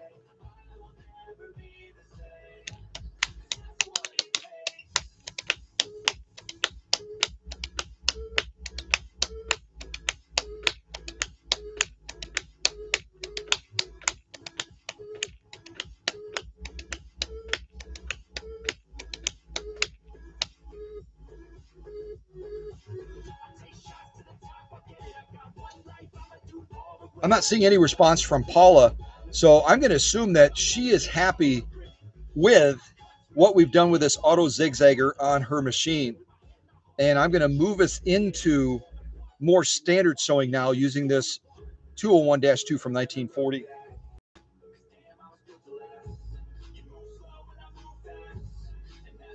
Cool. All right. You know what? When a friend, I consider Paula not just a customer, but she's a friend. When a friend and a customer says, I'm thrilled, we're on the right course. Yeah, we are. Okay. So let's enjoy this outrageous music that really doesn't sound like it belongs with cow country. But you know what? Our audience is diverse too, isn't it? And we have some folks, probably like Dr. T over in Finland. Haven't seen Dr. T for a while. Hope he's okay. But he probably enjoys music like this. Maybe. I don't know. So all I'm doing is just unscrewing this. And it's got a little notch so that you can use a screwdriver to really snug this down. I've got fairly strong hands, so I just tighten it by hand. But you just kind of loosen this up. There we go. Kind of work it free. And when you work it free, bring it to the rear first, because again, you have to clear the needle bar where that's coming over the top of the needle bar. See that? So kind of wiggle it back once we're clear of it. I think I'm almost clear of it. There we go. There we go. We got it. Hey. And these are surprisingly heavy. If you're taking this off near your machine, just have a real good grip on it, because if you drop this puppy against that beautiful finish, it's going to do some damage. I don't know what these weigh, but holy mackerel, I feel like I'm holding a gallon of milk. Yeah. But they are a neat innovation, aren't they? And remember, again, they need maintenance. There's maintenance areas inside of here, like I showed you, and then these two primary oiling points right up here.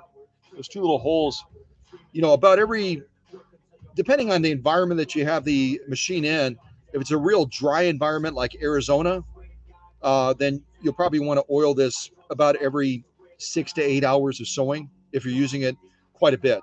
So there we go. Yeah. What do I do with Paula's box? Too many crickets.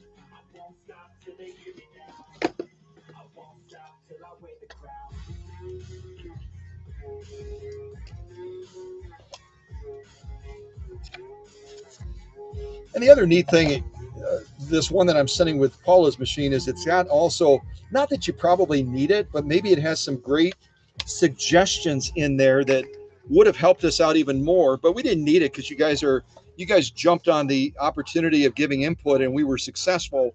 But here's an actual owner's manual, an original owner's manual for the Singer Auto Zigzagger. I'm going to send this with Paula's Auto Zigzagger, and then she can, on future premieres, after she reads it, because you guys know I probably won't read it. I just won't. She can give us some really good insights and input. Or if others of you have these owner's manuals as well for the Auto Zigzaggers, you can give us some great ideas when we're using it on another machine on how we can get even better results than we would otherwise. So yeah, there you go.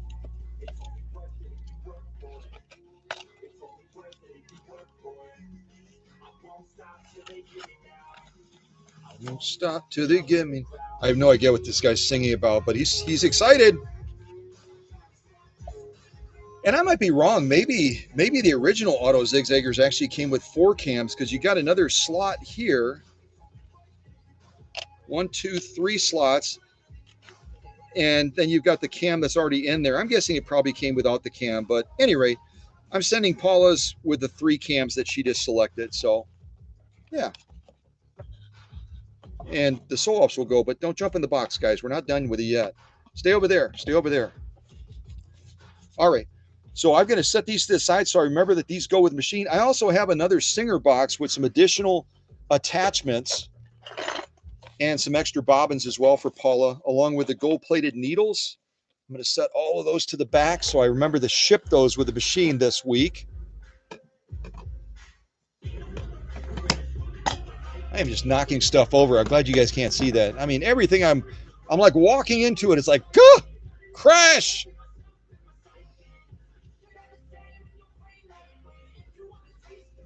All right, let's get the other presser foot on, the correct one. For regular sewing.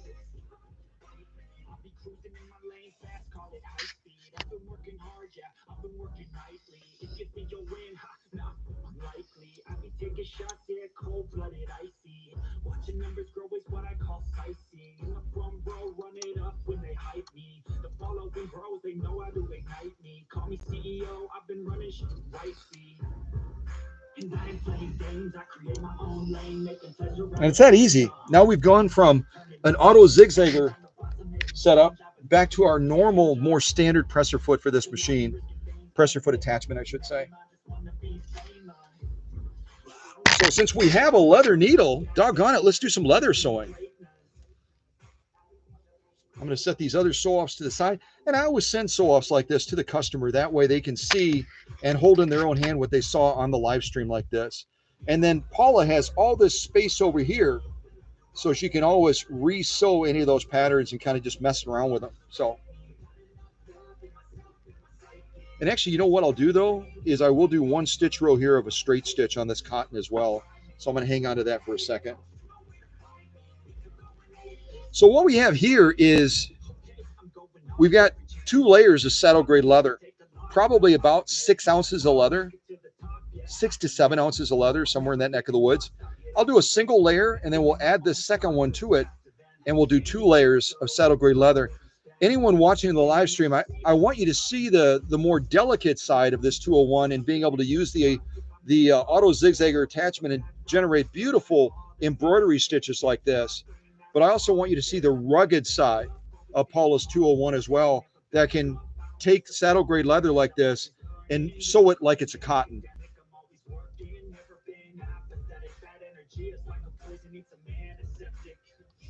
And I've got to remember just to bump up my presser foot pressure a little bit, because now we're going from sewing cotton to sewing leather.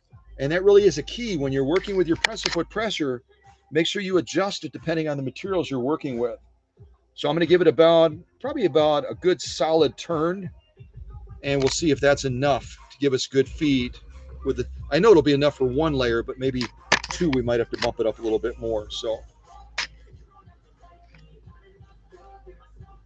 all right, saddle grade leather.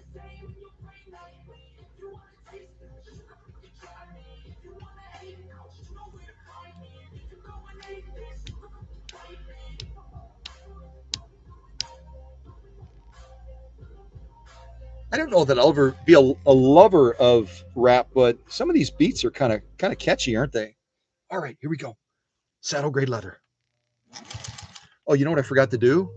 I forgot to adjust the stitch length. So we're going to be sewing a teeny tiny stitch to start, and then I'll lengthen the stitch length, and we'll sew another one next to it.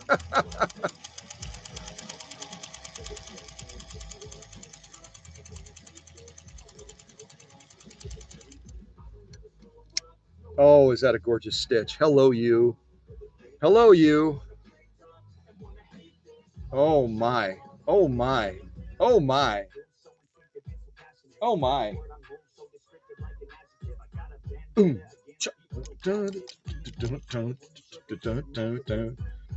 There's our lock stitch. Oh, my gosh, that's so cute.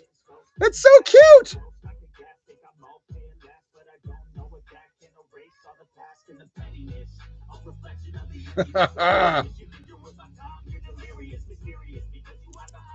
Yes, I'm bopping in my seat. I can't help it.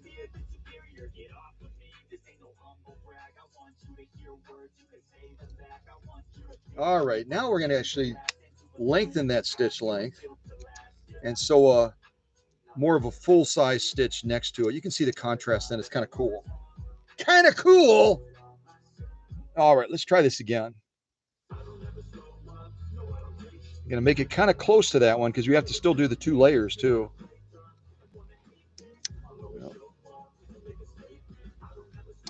All right, let's give this a try again. It's really going to be a cool contrast. We're almost at satin level there. Now we're going to do a near full-size stitch and compare and contrast. Here we go. Yeah.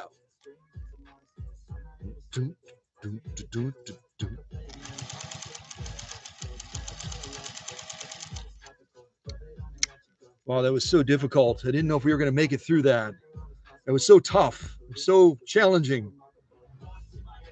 Paula's machine is just laughing at this leather, saying, really? That's it? That's our challenge? No, we're going to double it now. We're going to double it. Beautiful stitching. Oh, my goodness gravy. Let's take a look at that. Oh, and I've got to use Paula's display holder. Yeah. Let's take a look at these, and then we'll jump into 2 layers. Come on, guys. Come on over here.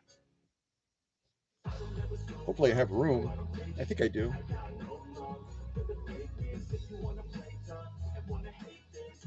All right.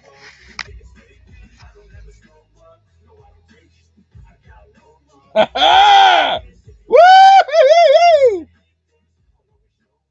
is a solid page 34. Oh, don't tilt over. Oh, you were trying to show the thickness. How thoughtful of you. Yeah. So we just sewed through the equivalent of a belt. We just sewed through a belt with Paula's 201-2 from 1940. The machine didn't even, I mean, it was like there was nothing underneath there as far as the machine was concerned. It was that easy. And again, that's the benefit of the potted motor when it's optimized.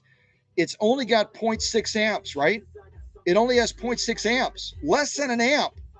But because of that direct drive gear to gear, it just goes after it with no hesitation.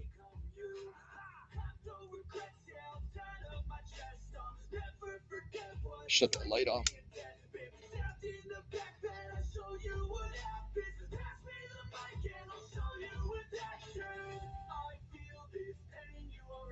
Come on, focus, you silly thing.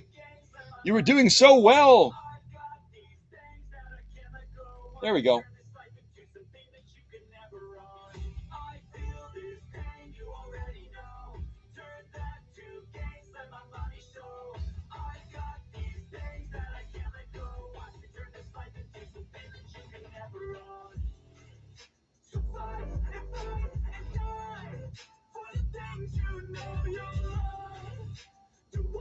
Beautiful stitching. Let's turn it over and look at the lock stitch.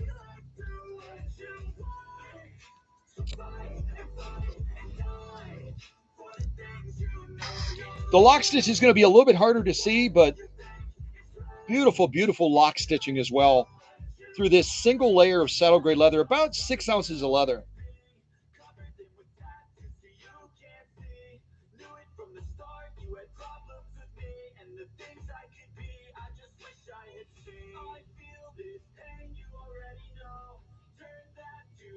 Absolutely page 34. And again, not a light sew off. Look at the thickness from the side. Hey guys, don't fall over. Hang on, I bumped you. Hey, look at those people are dancing.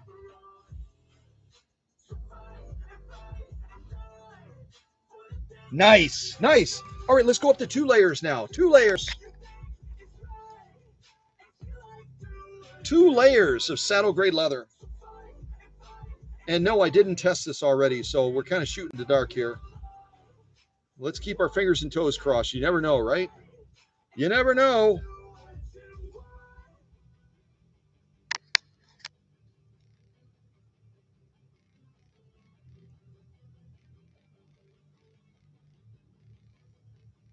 All right, press your foot down. I'm going to give us another little turn. Oh, that was fun. That's on the computer? Oh, wow. Weird. I'm going to give another little turn to this. I think we're good, but I'm going to bump it up just a little bit higher. Now we're up to 2 layers of saddle grade leather on Paula Noel's 1940 Singer 201-2. One of only 10,000 in its production group, 1/5 of the size of a normal production group for Singer. Folks, that is not an easy sew off. If you think it is, then send me a video of your machine going through this much leather as easily as Paula's does it, and I'll send you something special. Kind of like I'm going to send something to Renee for looking up the information on Paula's machine. Yeah.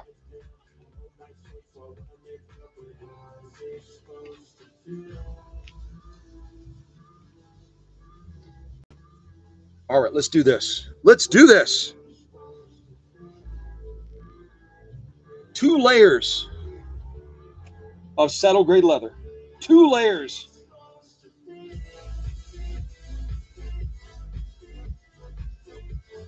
Here we go.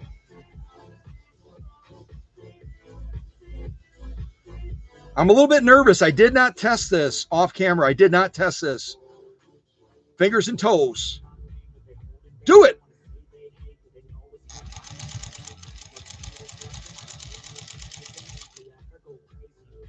You know what? That's almost embarrassing. That's embarrassing. That is, Paula, I don't know that I'm going to, I don't know what to, it's too easy. It's too doggone easy. Paula's machine is just making this look like, what's the big deal? What's the big deal? Look at that. Let me pull this out and let's look at this. No hand start, no hesitation, 2 layers, saddle grade leather, 2 layers, saddle grade leather. Unbelievable. Unbelievable.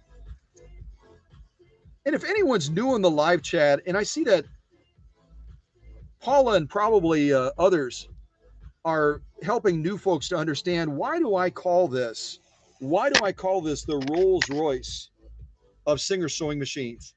It's because historically, and I also got confirmation as well from Rolls Royce out in Beverly Hills, who was running commercials on this channel for a number of years, that Rolls Royce from 1948 to 1952, out of any machine that they could have picked, partnered with Singer and was supplied 201-2s that they used on the floor of their production facility to sew the interior leather panels for the Rolls-Royce automobiles coming off of that line. When you look at stitches like this that Paula's Rolls-Royce just sewed, any question as to why Rolls-Royce would pick a machine like this to sew those panels, where stitch presentation and stitch visibility is so prominent in a luxury automobile like that? They wanted stitches that were just like, oh my goodness gravy. Look at those stitches. They could have used any machine. I mean, they're Rolls-Royce. Hello. They chose a machine just like Paula's to do this.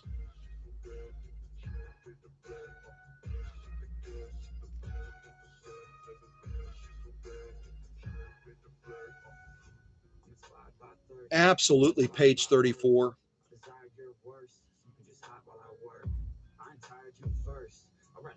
And this is a lot thicker than what Rolls-Royce would have been sewing with this machine. A lot thicker.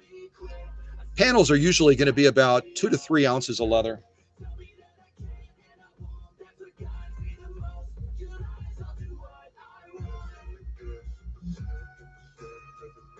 Folks, those are what I call brag-worthy stitches.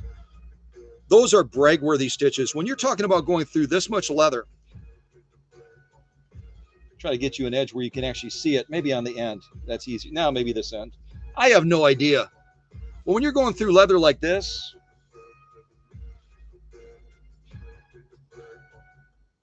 you're going through leather like this, and you can maintain stitch integrity like that, going through a single layer, okay, that's impressive. Going through 2 layers of saddle grade leather. This stuff is used to make gun holsters and other heavy duty applications for leather use. And Paula's machine just went through it like it was cotton. Like it was a cotton. Now, what about our lock stitch? Are we going to see something crazy off? I mean, we got beautiful top stitching. Yay, beautiful top stitching. But don't I say it all the time? The lock stitch is what makes a lot of people crazy, fearful, afraid, terrified. Oh my gosh, what am I going to do? I'm going to hide underneath the rock, because you don't expect to see something like this.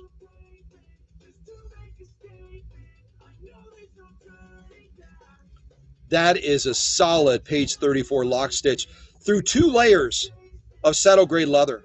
Now, granted, we're using a leather needle. Hey, who thought of that?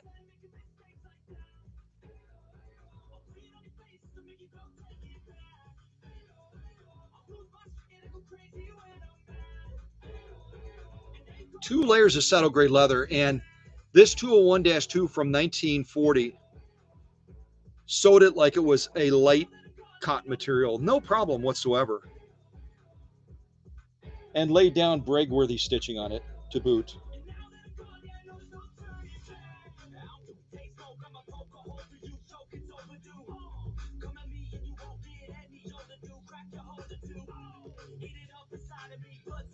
Folks,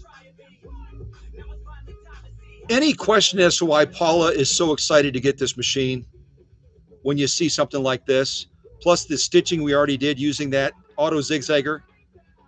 This is a dream machine for this wonderful gal out in the state of Florida, out in West Palm Beach. And it's going to be shipped this week. And then she can sit down to leather like this or cotton or whatever she wants to sew. It doesn't matter.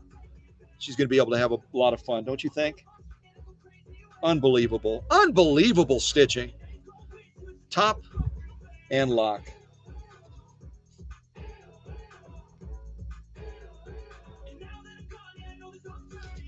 Switch. Switch. All right, I'm being silly. I know I'm being silly, but folks, incredible. A definite pass. I'm going to throw that to the back. I wanted to show the delicate side through the auto zigzagger doing stitching like this, but I also wanted to show you guys the strength of this machine also. And I think we've already accomplished that, but we're going to do some more sew-offs as well. We got to do it, right? We got to do it. Let me just check our time to see how we're doing as far as time. Almost 2 hours. Time passes so quick when we're together, doesn't it? Time passes so quick when we're together, especially when we have the opportunity to celebrate and present a machine like this. Incredible machines. And they do, they do surprise, I think, a lot of people when they're right at the top of their game as far as what they're able to do. What we're doing with saddle grade leather is what a lot of people think you need to get a sailrite machine for, or one of the light industrial machines.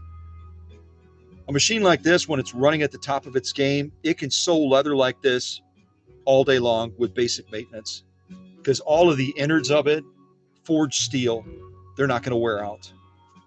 All right, let's do some more leather now. Let's do some genuine elk hide.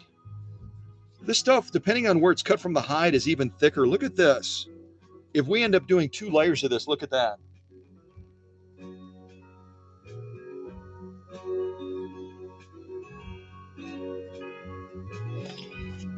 We're going to start out with a single layer, and then I'm going to contemplate, should I try 2 layers? Because again, I'm working with a thread that is not the greatest thread ever. Not the greatest thread ever, but we're going to give it a go. We'll probably give it a go. Let me just give my glasses a quick wipe off.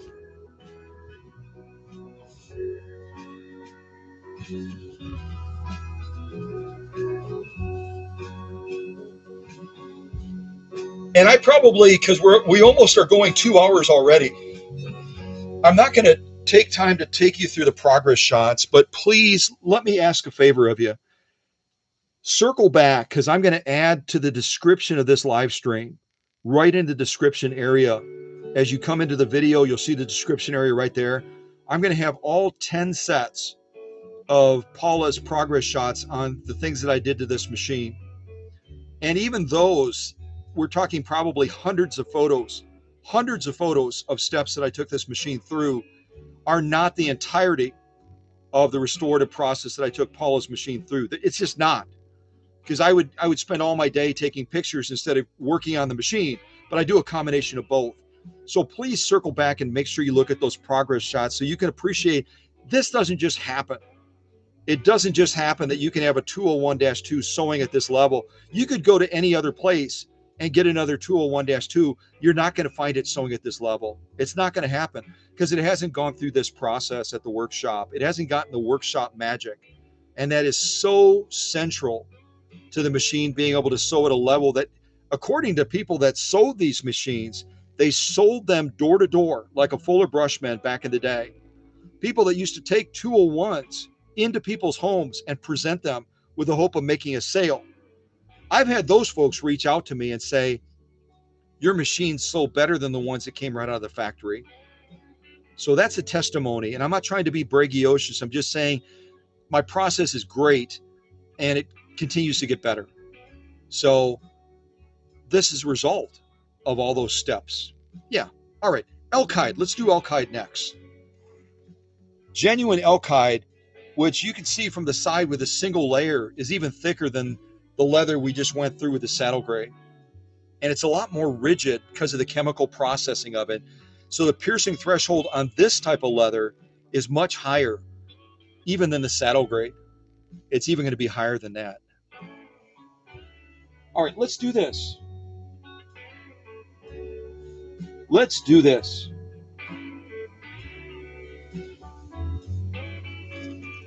All right, I'm going to bump the music down for a second. I'm going to bump the music down. It's actually going to bump itself down. Good music, good music. Okay. We've got a real quiet workshop right now. Well, we had a quiet workshop. Hold on. All right, I turned the music way down. We're sewing through one of the toughest leathers that we could possibly sew. I would put elk hide even above protected full grain leather, which we're also going to sew, by the way. I want you to listen to Paula's machine run. I want you to listen to what does a machine at the top of its game sound like. All right, are you ready? Here we go. Making sure I have everything set. Yes, I do. Let's get closer. Yes, there we go. You're such a good camera today. I'm going to give you a treat once we're done with this live stream. I don't know what it is. Maybe I'll wipe off your wires or something. All right, here we go. A single thickness of genuine elk hide. Here we go, here we go, here we go. I even took it slow. I wanted you to see you don't have to go pedal to the metal with Paula's machine. It's just going to lay down absolutely brag-worthy stitching. Like it's nothing, like it's no big deal. No big deal. Yeah. It just makes it look so easy. And I already know I'm going to get messages from people after this live stream today. It happens every single time. And they're going to say, why doesn't or why can't? I've tried sewing lighter leather than this with my 201-2, and I can't do it. I can't do it. What's wrong? It hasn't been in the workshop. Hello? Hello? And not only that, but stitching that is absolutely as it should be.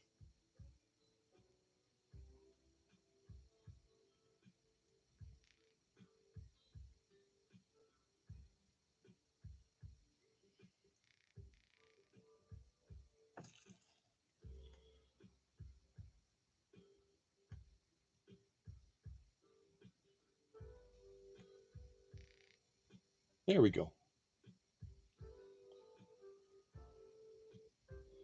The thickness, again, looking from the side. Folks, that's insane. That's crazy thick. What about the lock stitch? Let me spin it around. Look at the lock stitch. No difference.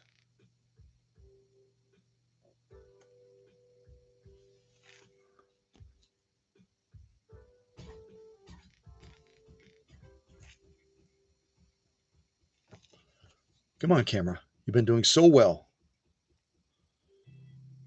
Come on. There you go.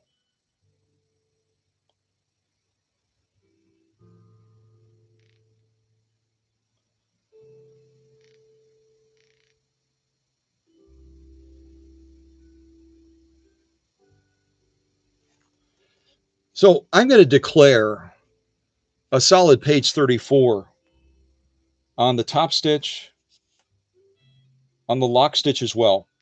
And now what we're going to do is, if this hasn't already demonstrated the strength of this machine, sewing through elk hide this thick, it's the equivalent of a belt. Now we're going to try doubling it. We're going to sew through 2 thicknesses of this. And again, I'll show you what that looks like.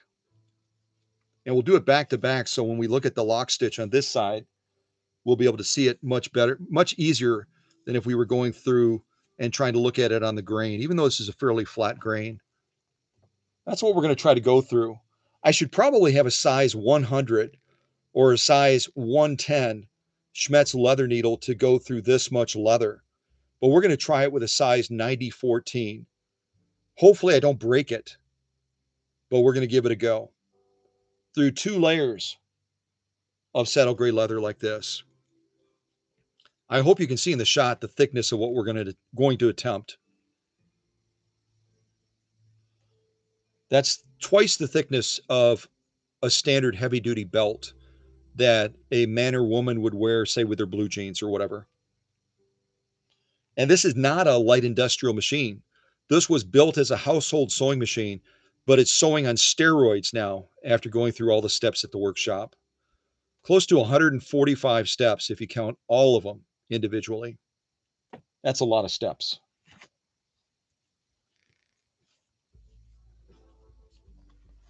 All right, let's give this a go.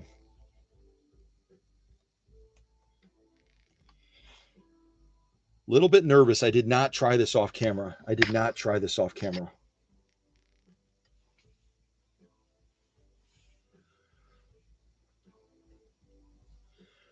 And I'm going to give us a little bit of an edge on that lock stitch because that thread is going to have to work its way all the way back up through these 2 layers of genuine elk hide.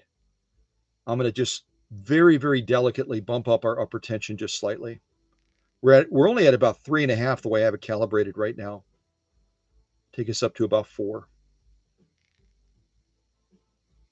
Hopefully I don't take away from that top stitch.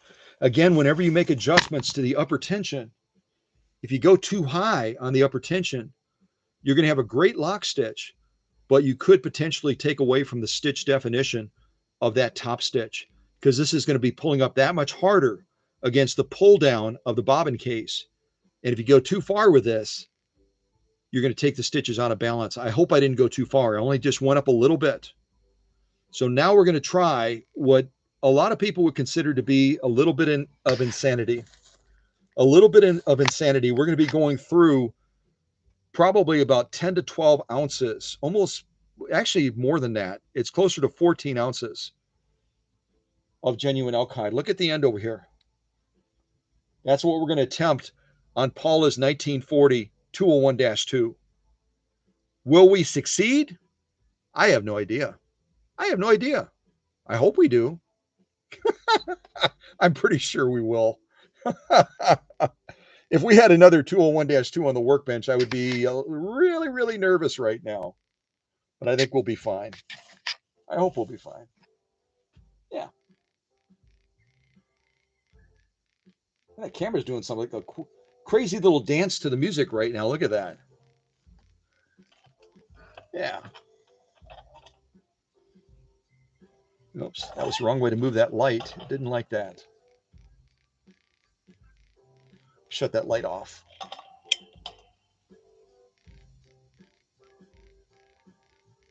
That camera is just like on some sort of Minute Maid.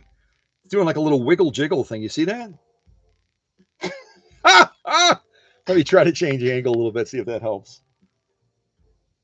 Yeah, it did. All right. And I don't have the light on Paula's machine right now. If I turn the light on, the camera will really go crazy. But when Paula is sewing, I've got an LED light in here, obviously, and she's going to have great lighting on the needle and on the bed. So right now, because we're filming, I'll leave the light off. All right, let's give this a try. I honestly don't know what's going to happen. I did not try this off camera, but I know what the 201s will do after they go through the workshop magic. So I think we'll be fine. So, all right, here we go. Everybody's taking a deep breath. Everyone's taking a deep breath. Oh boy, I'm a little bit nervous. If I had a size 100 or a size 110 Schmetz leather needle, no big deal. But it's only a size 90. It's only a size 90. Oh, all right, here we go. Let's see what happens. The voice of confidence. Let's see what happens. Here we go.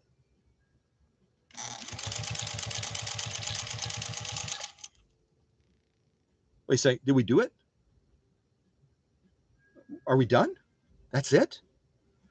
Paula, we already sewed it? What? That easily? What? That much leather? No hand start?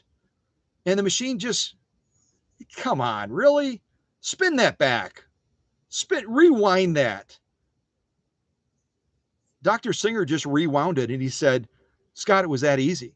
It was that easy for Paula's machine. Paula's machine is a monster. It's a leather-eating monster to go through that much leather that easily, and wait until you see the stitch quality. Wait until you see the stitch quality. Unbelievable. What a machine. What a machine.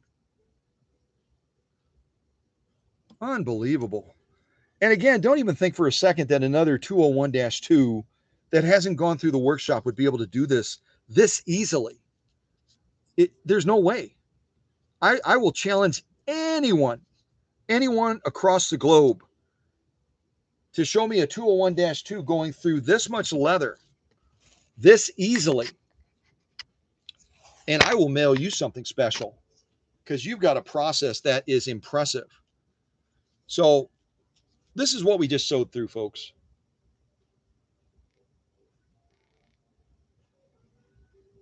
That's what we just sewed through. And if Paula's going to get this is going to go with the machine.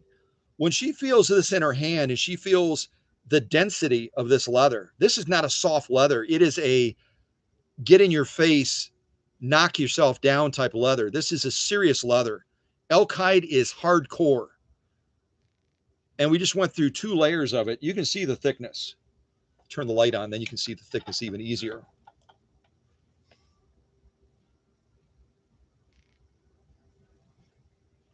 It's actually worse. I like it with the light off. I'll turn my light on the camera. There we go.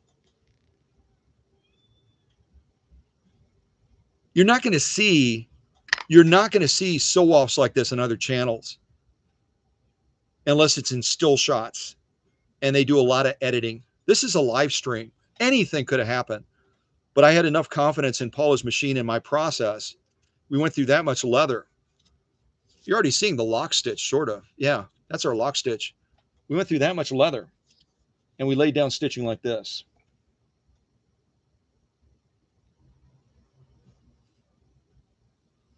The bottom row is our second sew off through 2 layers. Just so you can compare the 2.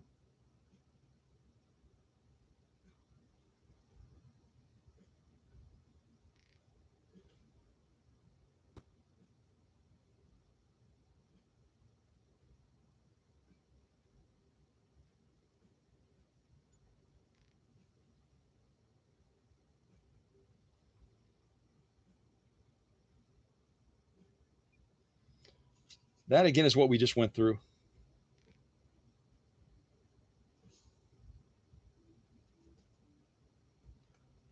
And our lock stitch. Again, our lock stitch is going to be harder to get good solid definition to because it has to pull that thread all the way back up through these 2 layers.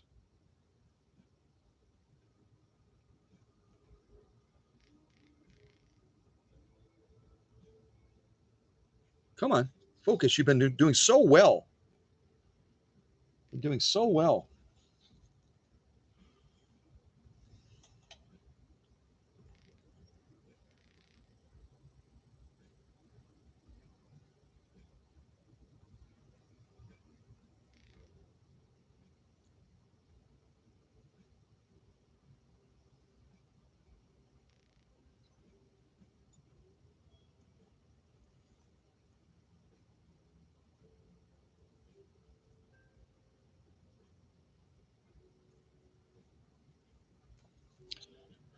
And Paula and I had talked about this just the other day. When you're sewing at this level, and sometimes even at a lesser level, but when you're sewing at a level like this, especially using a substandard Coates and Clark thread, if you once in a while catch a glimpse of a little bit of a tilting of the stitch, that's typically either going to be a needle that's starting to tire out, and we've really worked this needle pretty hard.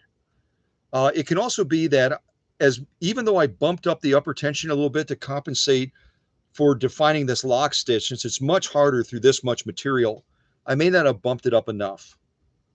But we're getting a real good, let me get this centered on here. Trying to get this centered and I'm not doing so well at it. Let me try it again.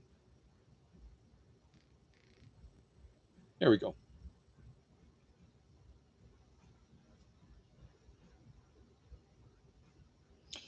So incredible stitch quality. The top stitch, the lock stitch as well. And could we make it better? We absolutely could. If we were going to be sewing at this level all the time, I would be changing out the needle more frequently than we have during this live stream, which is not at all. We're using the same needle I did on all of the off-camera sew-offs and also the ones on this live stream as well. So this needle's getting a little bit more tired. But we'd also use a different type of thread as well, a thread that can manage this kind of thickness of leather. The lower gauge, the lower quality threads, they struggle a little bit more with maintaining stitch integrity, although the machine is compensated for a tiring needle and a substandard thread by laying down stitching that, you know what, look at that. Do I need to even say it? It's solid page 34 plus. It's brag worthy. And even the lock stitch is absolutely bang on. I could make it better by even bumping up that upper tension a little bit more. But absolutely gorgeous, gorgeous stitches. And I agree with the owner. I agree with my friend Paula. Beautiful stitches. So I'm not gonna dwell on this anymore. This machine just knocked it out of the park. Now what we're gonna do is we're gonna change away from the leather for just a little bit. Also, let me look at my time. Okay, I want to be sensitive to the time as well. This time as well, because I can see our flock is dropping off. Our flock is dropping off as this live stream goes longer and longer and longer. And that's okay, because a lot of folks, thousands of people are going to watch this afterwards too. I'm going to turn our light on for a moment. There we go. Yeah. You've seen me sew this before. This is commercial grade upholstery material. It's got almost a chalky feeling to it because of the coating that they put on this stuff. We've got 2 layers right now.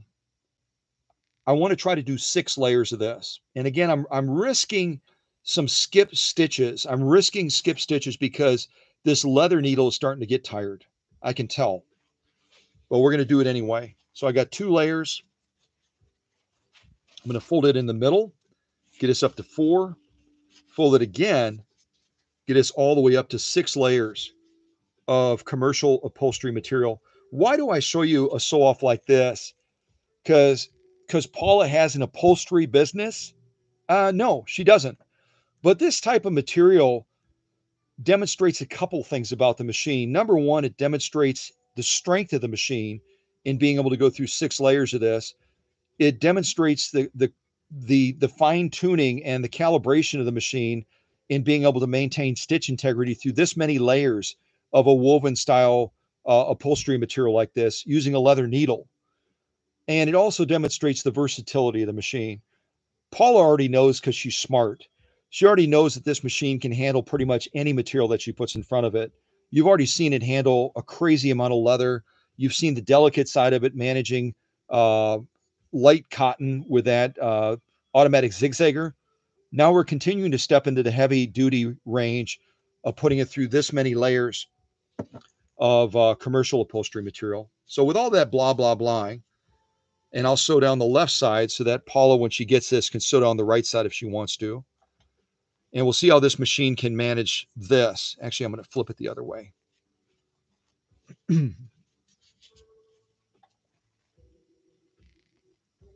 There we go. I think our presser foot pressure is adequate. So I'm just going to try buzzing through this. Again, I'm going to change the camera angle a little bit. Kind of shooting down the side of the machine. Yeah, you can see that. I want to shoot down the side of the machine so you can see that I'm not just saying the machine has enough strength to do this level of sewing with no hand start. A lot of machines would require that you hand start it to go through this many layers of commercial upholstery material. Paula's machine doesn't need it. It's got that beefed up, fully optimized 0.6 amp direct drive gear to gear motor. And it's going to go through this just as easy as it did the other softs. The only caution and the only concern I have is with a tiring needle and subgrade thread, will we have any skip stitches? I hope we don't. But if we do, we know what caused it because the machine is absolutely timed perfectly right now. All right, blah, blah, blah, blah, blah, blah, blah. Let's just do this. All right, here we go.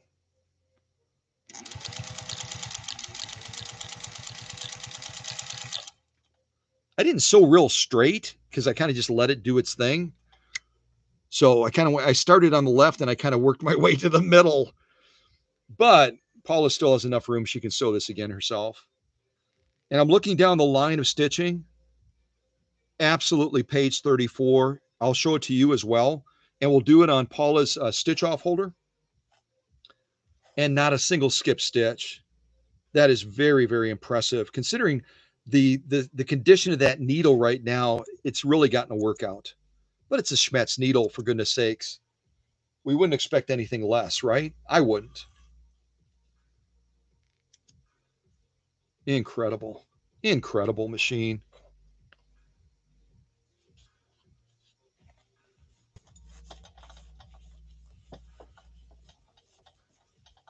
And of course, when this machine is packed up, it's going to be packed up to be airdropped into West Palm Beach, Florida. My regular packing process. If you're new to this channel, or if you watch this later and you're curious, well, what do you mean by your specialized packing process? I've got a playlist dedicated just to my packing procedure. So you can check that out on the channel as well. Go to the playlist. You'll be able to see my packing method being used where I'm actually videotaping it pretty much from beginning to end. And then you can see what it looks like compared to other packing processes out there. All right, let's get this set up. And this is our top stitch. I wanted to make sure I had it orientated correctly. All right, let me get this light on again. All right, I'm going to get the camera as close as I can. I want you to see this top stitch. And again, I want you to look at the thickness of what 6 layers of commercial upholstery material looks like. I'm going to turn my light on the camera. I think it'll be better.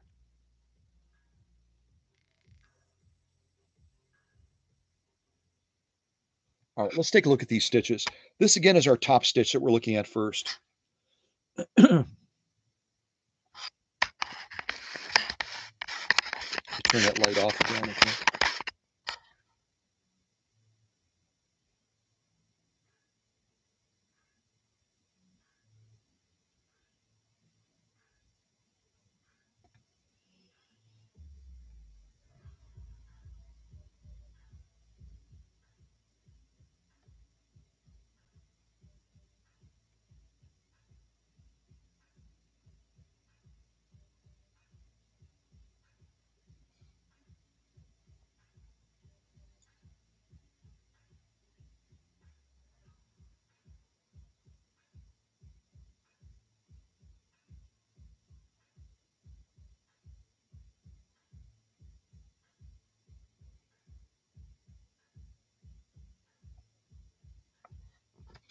I'm going to look at it vertically too, because sometimes it presents a little bit differently when you're looking at it vertically. There we go.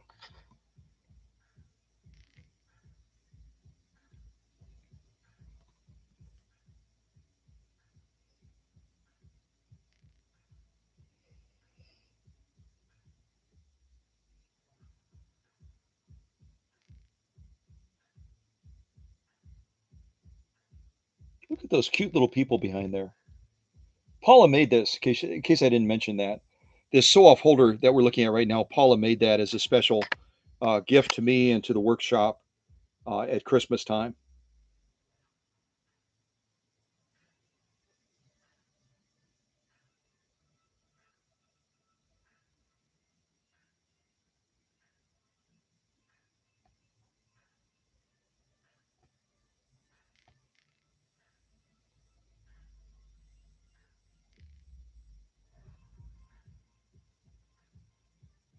Folks, I don't know what you can see on camera. I'm actually trying to hold my breath as I'm moving it up and down so you can see the quality of these stitches. And Paula will be able to see this actually holding it in her own hand.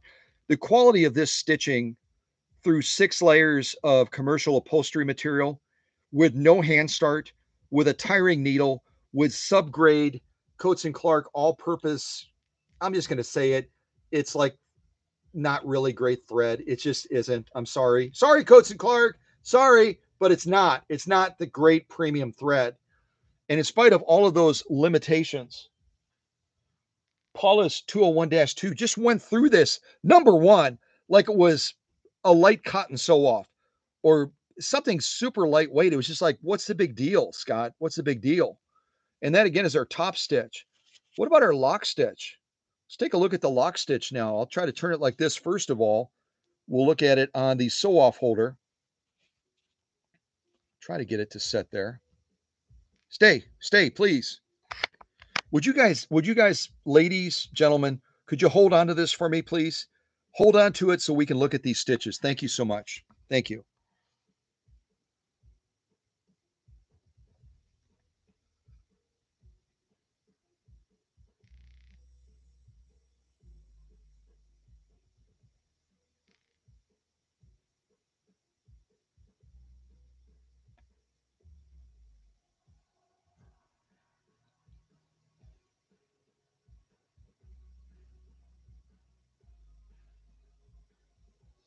Folks, I'm going to take a deep breath because I'm holding my breath literally.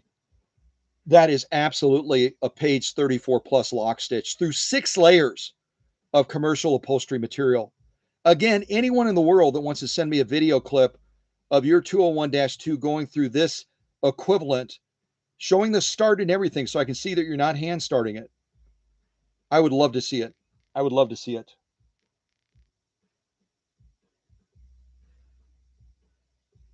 Look at their little shoes on the bottom in there. That's kind of cute. Woo!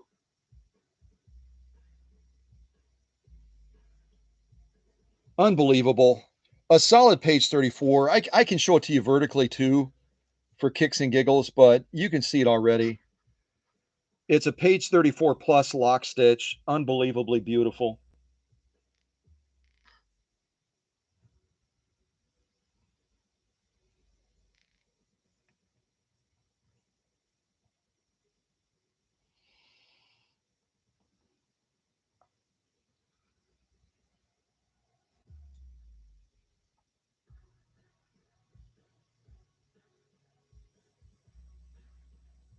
Folks, this is, look at their little shoes. Their shoes are so cute. This is the workshop difference, you guys. Not only did it do with absolute ease, but it laid down a stitch that's break worthy. Top stitch and lock stitch.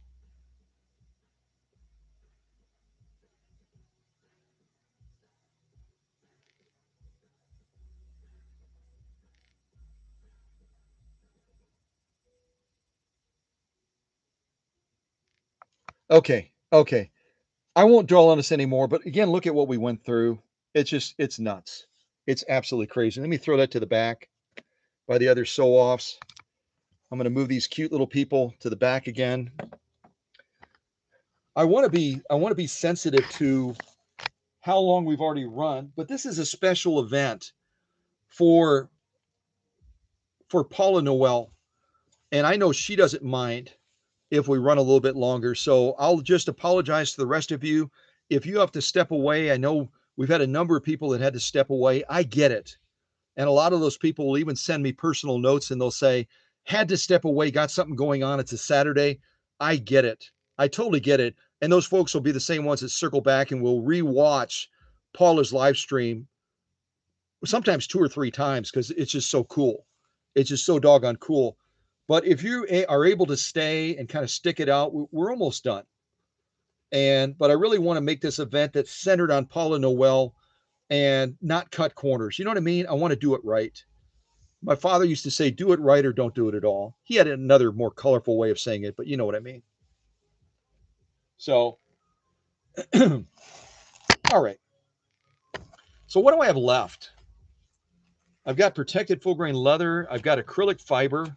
Acrylic fiber doesn't really do justice to showing the quality of the stitching. So I can buzz through this, but I'm not even going to, other than just showing you that it stitched it.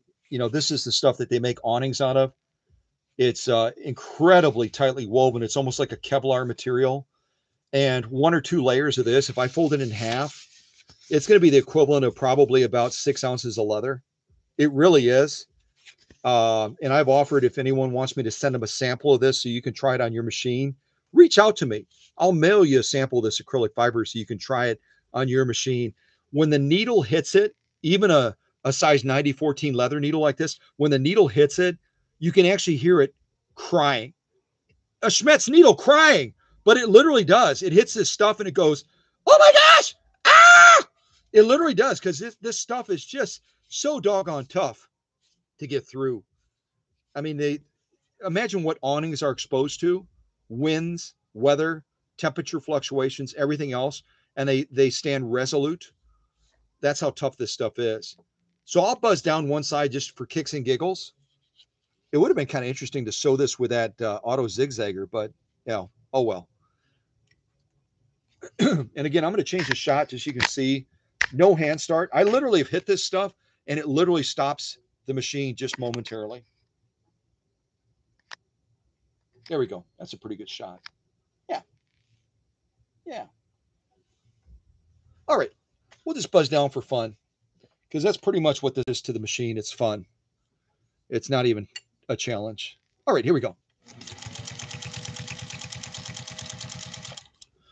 Wow, that was, I didn't think it was going to make it. That was really difficult. Wow. Wow. Wow, wow, wow, wow. Wow, that was so unbelievably tough. Not ridiculously easy. It's a gorgeous stitch. Wow. All right. You're not going to be able to see it because this stuff is just a booger to see. Maybe like that. Maybe like that. Let's try it like that, just for fun.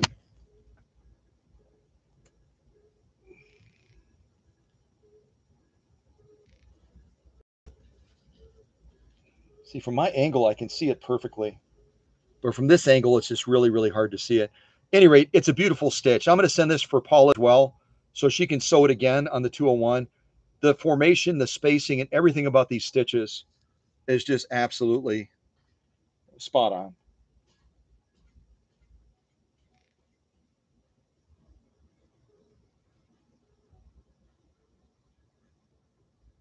It's really tough to see. That's why, you know, I wasn't even going to bother showing it to you. There's our lock stitch. But the stitch formation and the presentation is just absolutely bang on.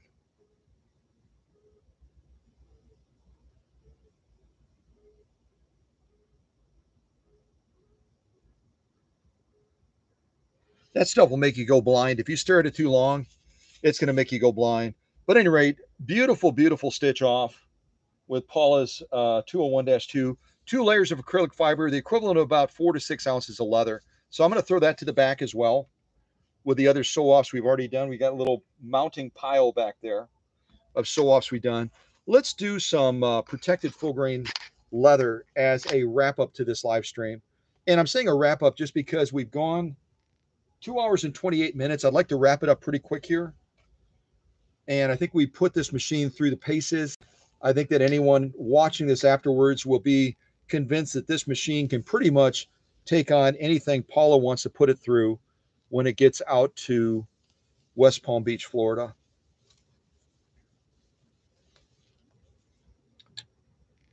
And she's going to have to add extra. I know that I think Paula told me that she's in a gated community and she's going to have to increase the protection because someone's going to try to get in there and steal this from her. Yeah, they will. They will. That's okay. They'll lose. They'll lose. All right, let's stitch off this protected full grain leather. I'm going to try to go around the edges as best as I'm able. No guarantees.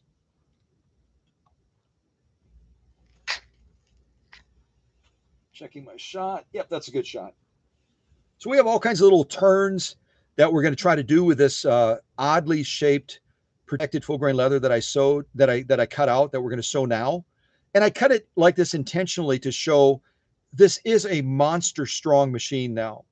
It wasn't when we started. And if you look at those progress shots again, that I'm going to post in the description, you'll see straight away that the machine had some major wiring issues. And again, this is an original owner machine.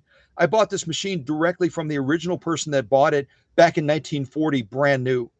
So not counting me, because I'm a transition point. It's been in my collection.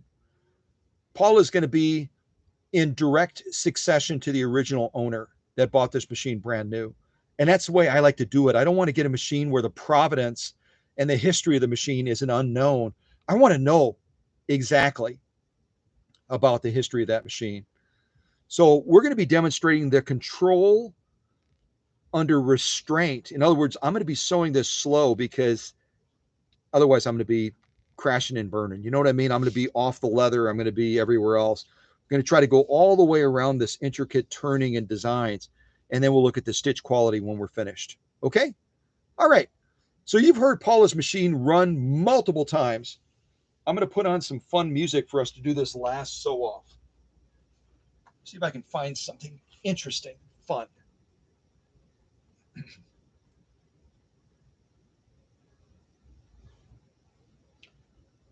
In contrast to the rap music and all the crazy stuff we've been listening to. Oh, there we go. Yeah, this will work. This will work nicely.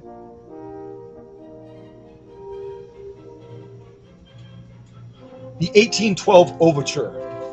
Yeah. Here we go. Ha-ha!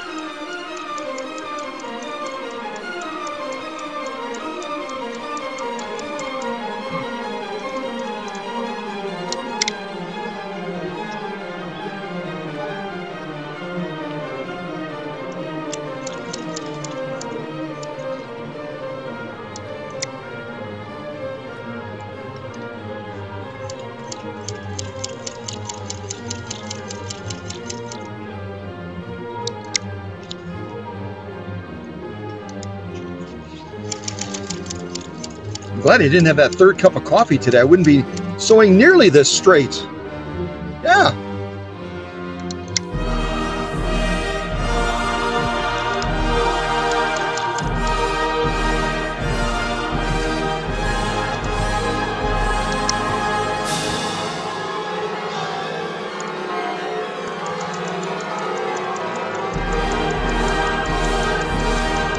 Back to the finish. Ha-ha! Yeah, baby.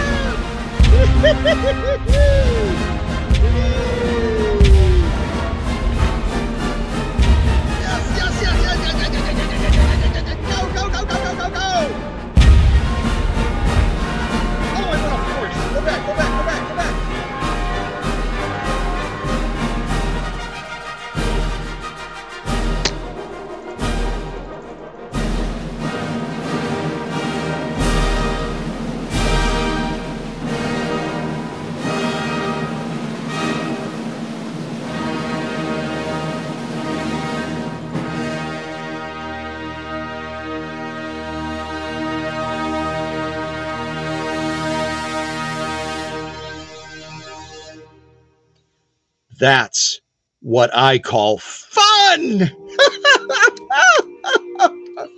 Oh, I love ending with the 1812 Overture. Is there a better song? I don't think so. Oh my gosh, it's so much fun. So much fun. I didn't even sew over my threads. How did I manage that? Unbelievable. Well, what a great culmination. What a great culmination to be able to, let me grab our stitch off holder that Paula made. What a great culmination. Actually, let me do them in order. We'll look at the protected full grain leather first. This odd little shape that I decided to try to sew. And then we'll look at this saddle gray leather that I just buzzed around to the 1812 Overture. And we'll check out that as well. You can already see absolutely gorgeous stitching. So here's our protected full grain leather. And I'm seeing absolute page 34 stitching.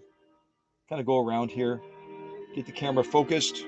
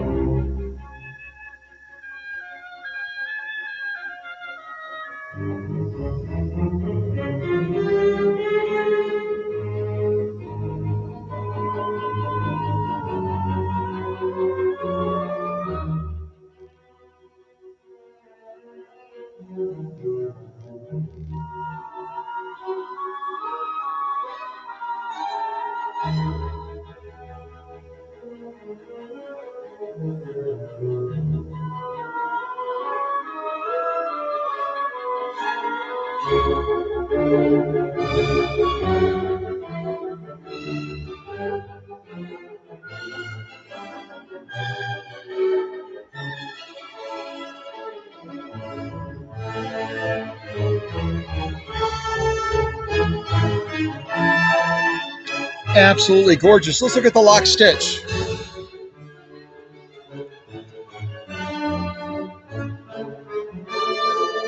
Here's our lock stitch on this protected full grain leather.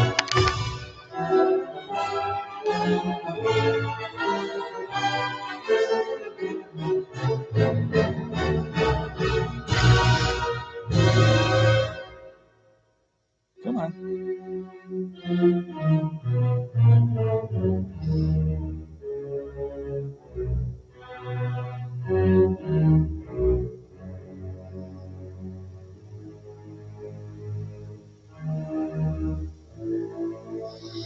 The camera is saying, where do I focus? Where do I focus? See if this light helps maybe.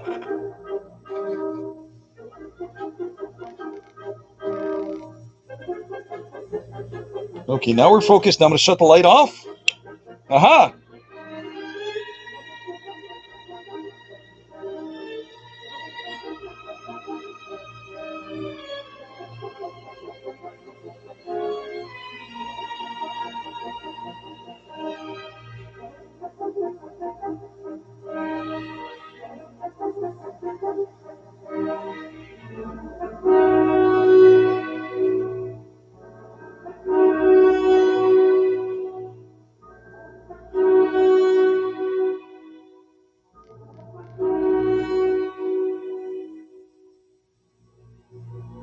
Okay, totality of the stitching. I'm going to drive you guys nuts if I continue to try to Get the camera settled right on there. Totality of stitching, again, tells a story of absolute near perfect stitching by this 201-2. So let me move this out of the way. Let's look at the one we did to the 1812 overture, but beautiful stitching on the part of this 201-2.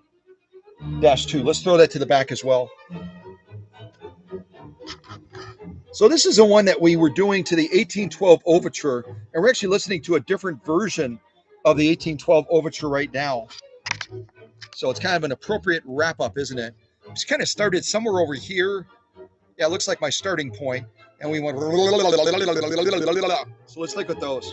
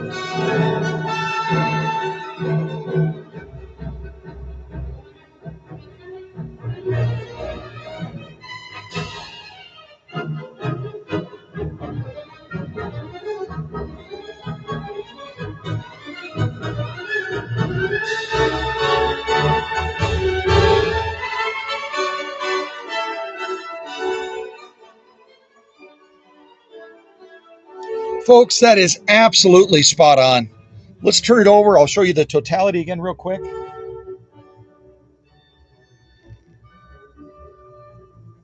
Lock stitch. Let's look at the lock stitch as our final assessment of the readiness of this machine to graduate from the workshop. You know what? Congratulations. You are a graduate. This incredible 1940 201-2 that's heading to West Palm Beach, Florida. I can't even talk anymore. Folks, that, you know what? You guys know that I am the equipper of the very talented sewists that are part of our group. There are some people that are just incredibly gifted, and Paula and Emma and Sonny and others are in that group, and Roz and Renee, and I could list everybody in this live stream can definitely sew at a level above mine. But I just made something that's almost frameable. It's almost frameable. And it's not my talent. It's not my gift. My gift is in getting the machine to the level that it can execute stitch quality like this. That's my gift. And then I turn the machine over to someone like Paula that says, watch what I can do with this machine now that you prepared it, Scott. Watch what I can do. Oh my gosh, that's exciting.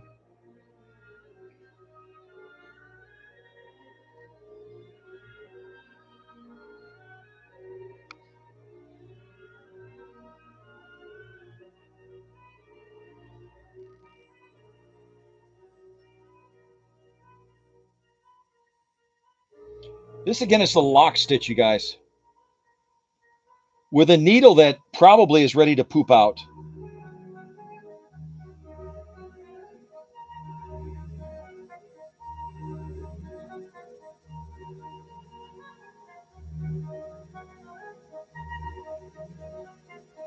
Totality of the stitching.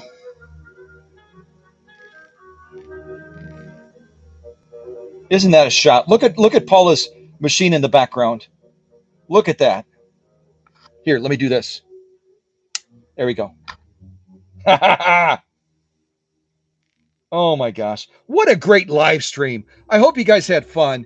I know many of you interacted with each other, and many of you have extended congratulations to Paula. Well deserved, because this machine is now going to be packed up, so it'll be protected enough to be airdropped in the West Palm Beach, Florida.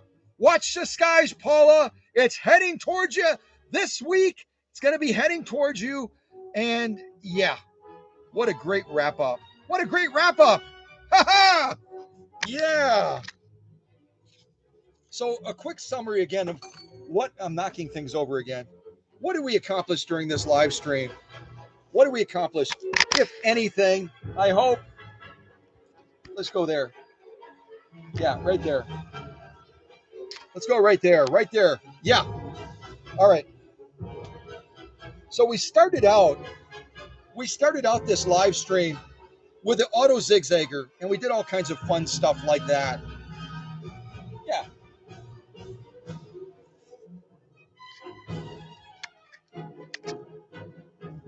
There we go. Almost got it. Yeah. And like that.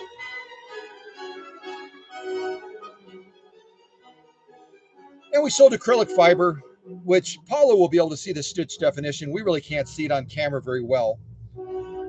And we did, what else we did? What else did we do? We did saddle grade leather, 2 layers of that to show the strength of the machine. And elk hide, 2 layers of that, which, you know what? No hand start. My work on the machines amazes me sometimes. This machine, Paula, put on your seatbelt, dear, because you're going to need it. This machine has so much reserve power, it's going to blow you away. Look at that. I mean, it's insane. It's absolutely insane. And then we did 6 layers of commercial upholstery material. And then we did this little sew off here. It almost looks like a bird, or maybe I don't know what it looks like. But we sewed this as well, this protected full grain leather. And then as a culmination, I love the 1812 Overture. We did this saddle grade leather, and I created a piece of art, at least at my level, a piece of art. Yeah. This is called a sew-off sandwich on this channel. And it gives this machine the rite of passage to be able to graduate from the workshop and head back home to her new owner, Paula Noel. Yeah. What a great ending. What a great ending. We're done. We're done. Yeah, we are. Oh, my goodness. And if you joined us late, you got to check it out. You got to post some comments or something, because I know that to describe Paula as excited, yeah, understatement. Let me ring the bell and let's listen to the end of this incredible music. Ha ha! 1812 Overture!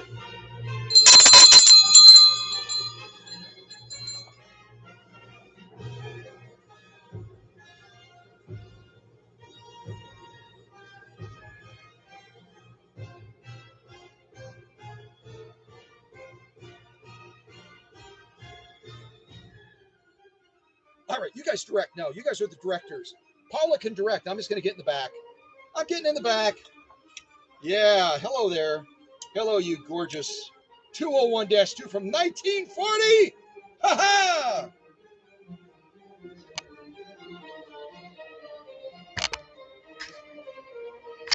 Trying to get the right angle. I can't get the right angle. Can't get the right angle nowhere. There we go. This is the right angle. This is the right angle.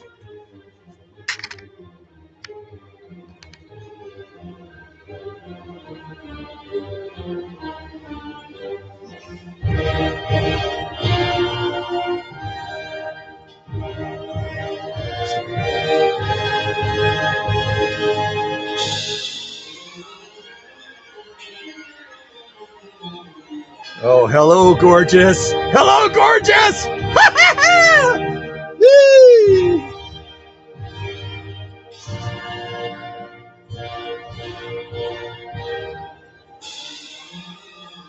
All right. I'll stop. I'll stop. This is your moment. 1812 Overture in honor of Paula Noel from West Palm Beach, Florida. Come on, show your stuff. Do something. Strut. Turn your light on. Okay, let's turn your light on. There we go. Oh, look at you. Look at you.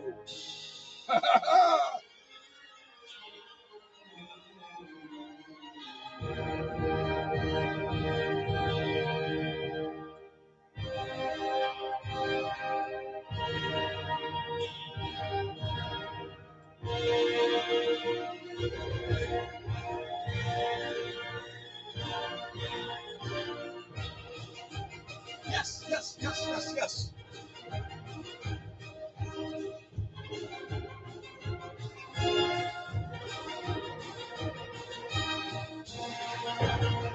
Oh, look at you. Woo.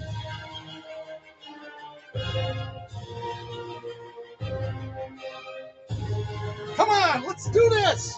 The end of the song.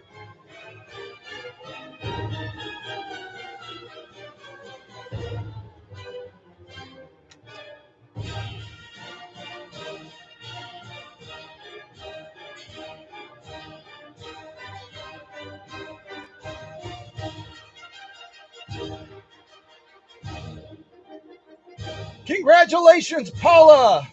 Thanks, Dr. Singer. Thanks, Singer Repairman. What a great live stream. Oh, yeah, baby.